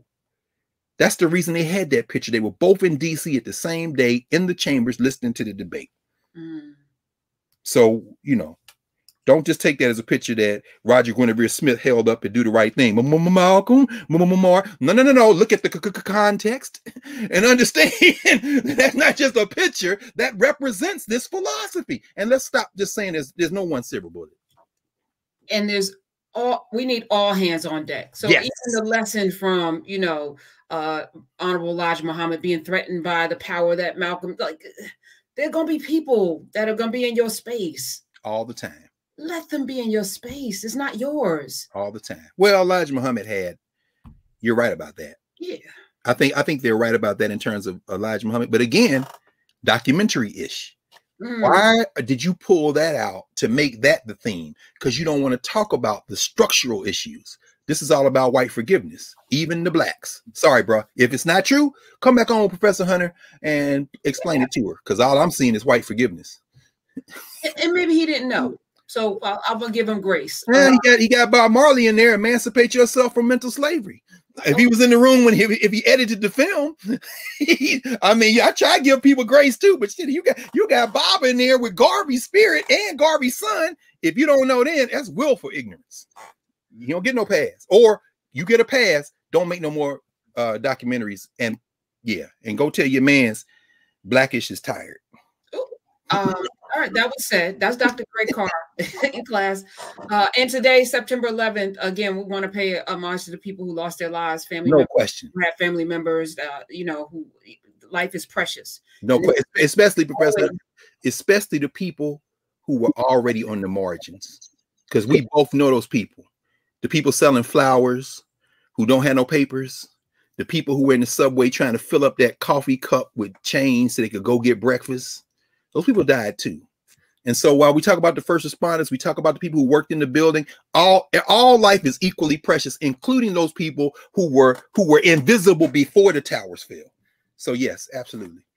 And also on this day, James Charles Evers, born in 1922 in Decatur, Mississippi, on this day. Charles Evers. Oh, hey, look, we're gonna have to do some more on Emmett Till, because you see how they slipped Emmett Till. Come on. Don't be don't do that. Anyway, that's a whole nother story. Actually, this week in my law school class, we are reading Catherine Frankie's book Repair on reparations, and we're focusing on Davis Bend, Mississippi, where during the Civil War, the Union Army basically made a deal with the enslaved Africans on Jefferson Davis's brother Ben's plantation to they basically ran the plantation, ran a profit making cotton that paid for partially the Freedmen's Bureau. But after the war was over, of course, the United States government, social structure, returned the land to the damn Confederates who owned it. And the son of the brother that ran the plantation for Davis then left and started an all-black town called Mound Bayou, Mississippi. And of course, Mound Bayou is where T.R.M. Howard was, and T.R.M. Howard's house is where Emmett Till's mother, Mamie, would spend the night during the trial. And I'm just saying all that to say that when you put Emmett Till's face up, as we know, that story is much bigger than that, but you don't need all that in the social structure. All you want is the picture so you can weave together a beautiful pair of earrings, a nice hat, maybe a little necklace or something on white nationalism. So... All right. Anyway. Thank you. Listen, I'll see you during class time. You know, yes. We have office hours next week in Nubia. And thanks, y'all. And this shirt you can get right now get the Nubia joint. Yeah, this is just I just put I had this on. These shirt. Are my people ask me about it. Yeah. Oh yeah, yeah. Here we go. Yeah, I had this one on because this is Dunbar High School. These my young cats, Nubia Garima and them, Holly Greenman's daughter, and the Carter G. Woodson Black Studies Academy. So all these people either taught at Dunbar or went to Dunbar. But y'all better come on in. Y'all see how we do. Learn, create, grow. And now Nubia has been launched. Happy birthday to you. Yeah. All right. Listen, thank you, everyone, wherever you are in the world. That's why we say, you know, morning, afternoon, evening, because we're global. The largest African studies classroom in the world. Yes. Oh, and thank you all. Yes, they're talking about the people who died in the crash. Spike does a good job on that. The flight attendants, the past, somebody said it's a middle school kid from DC. Flight number 93? No, the one that crashed into the Pentagon. Oh. Yeah, my cousin, in fact, works at the Pentagon. My cousin from Alabama, my mom's side. But somebody, Seahorn said some middle school kids from DC area going to a science fair also died. They were on the plane that crashed to the Pentagon. Yeah, there were 1, 2, 3, 4 planes crashed, and all those people died. Yeah, and yeah, so yeah, and shout out to the people who weren't on the planes, who were part of that family in the air, the black ones, and they call them the Soul Patrol. I never knew about the Soul Patrol until I saw all the flight attendants and pilots. And shout out to Mike Lee for doing that too. Yeah, for real. Yeah, yeah. No question. Get there. All right, y'all. Love you too. Talk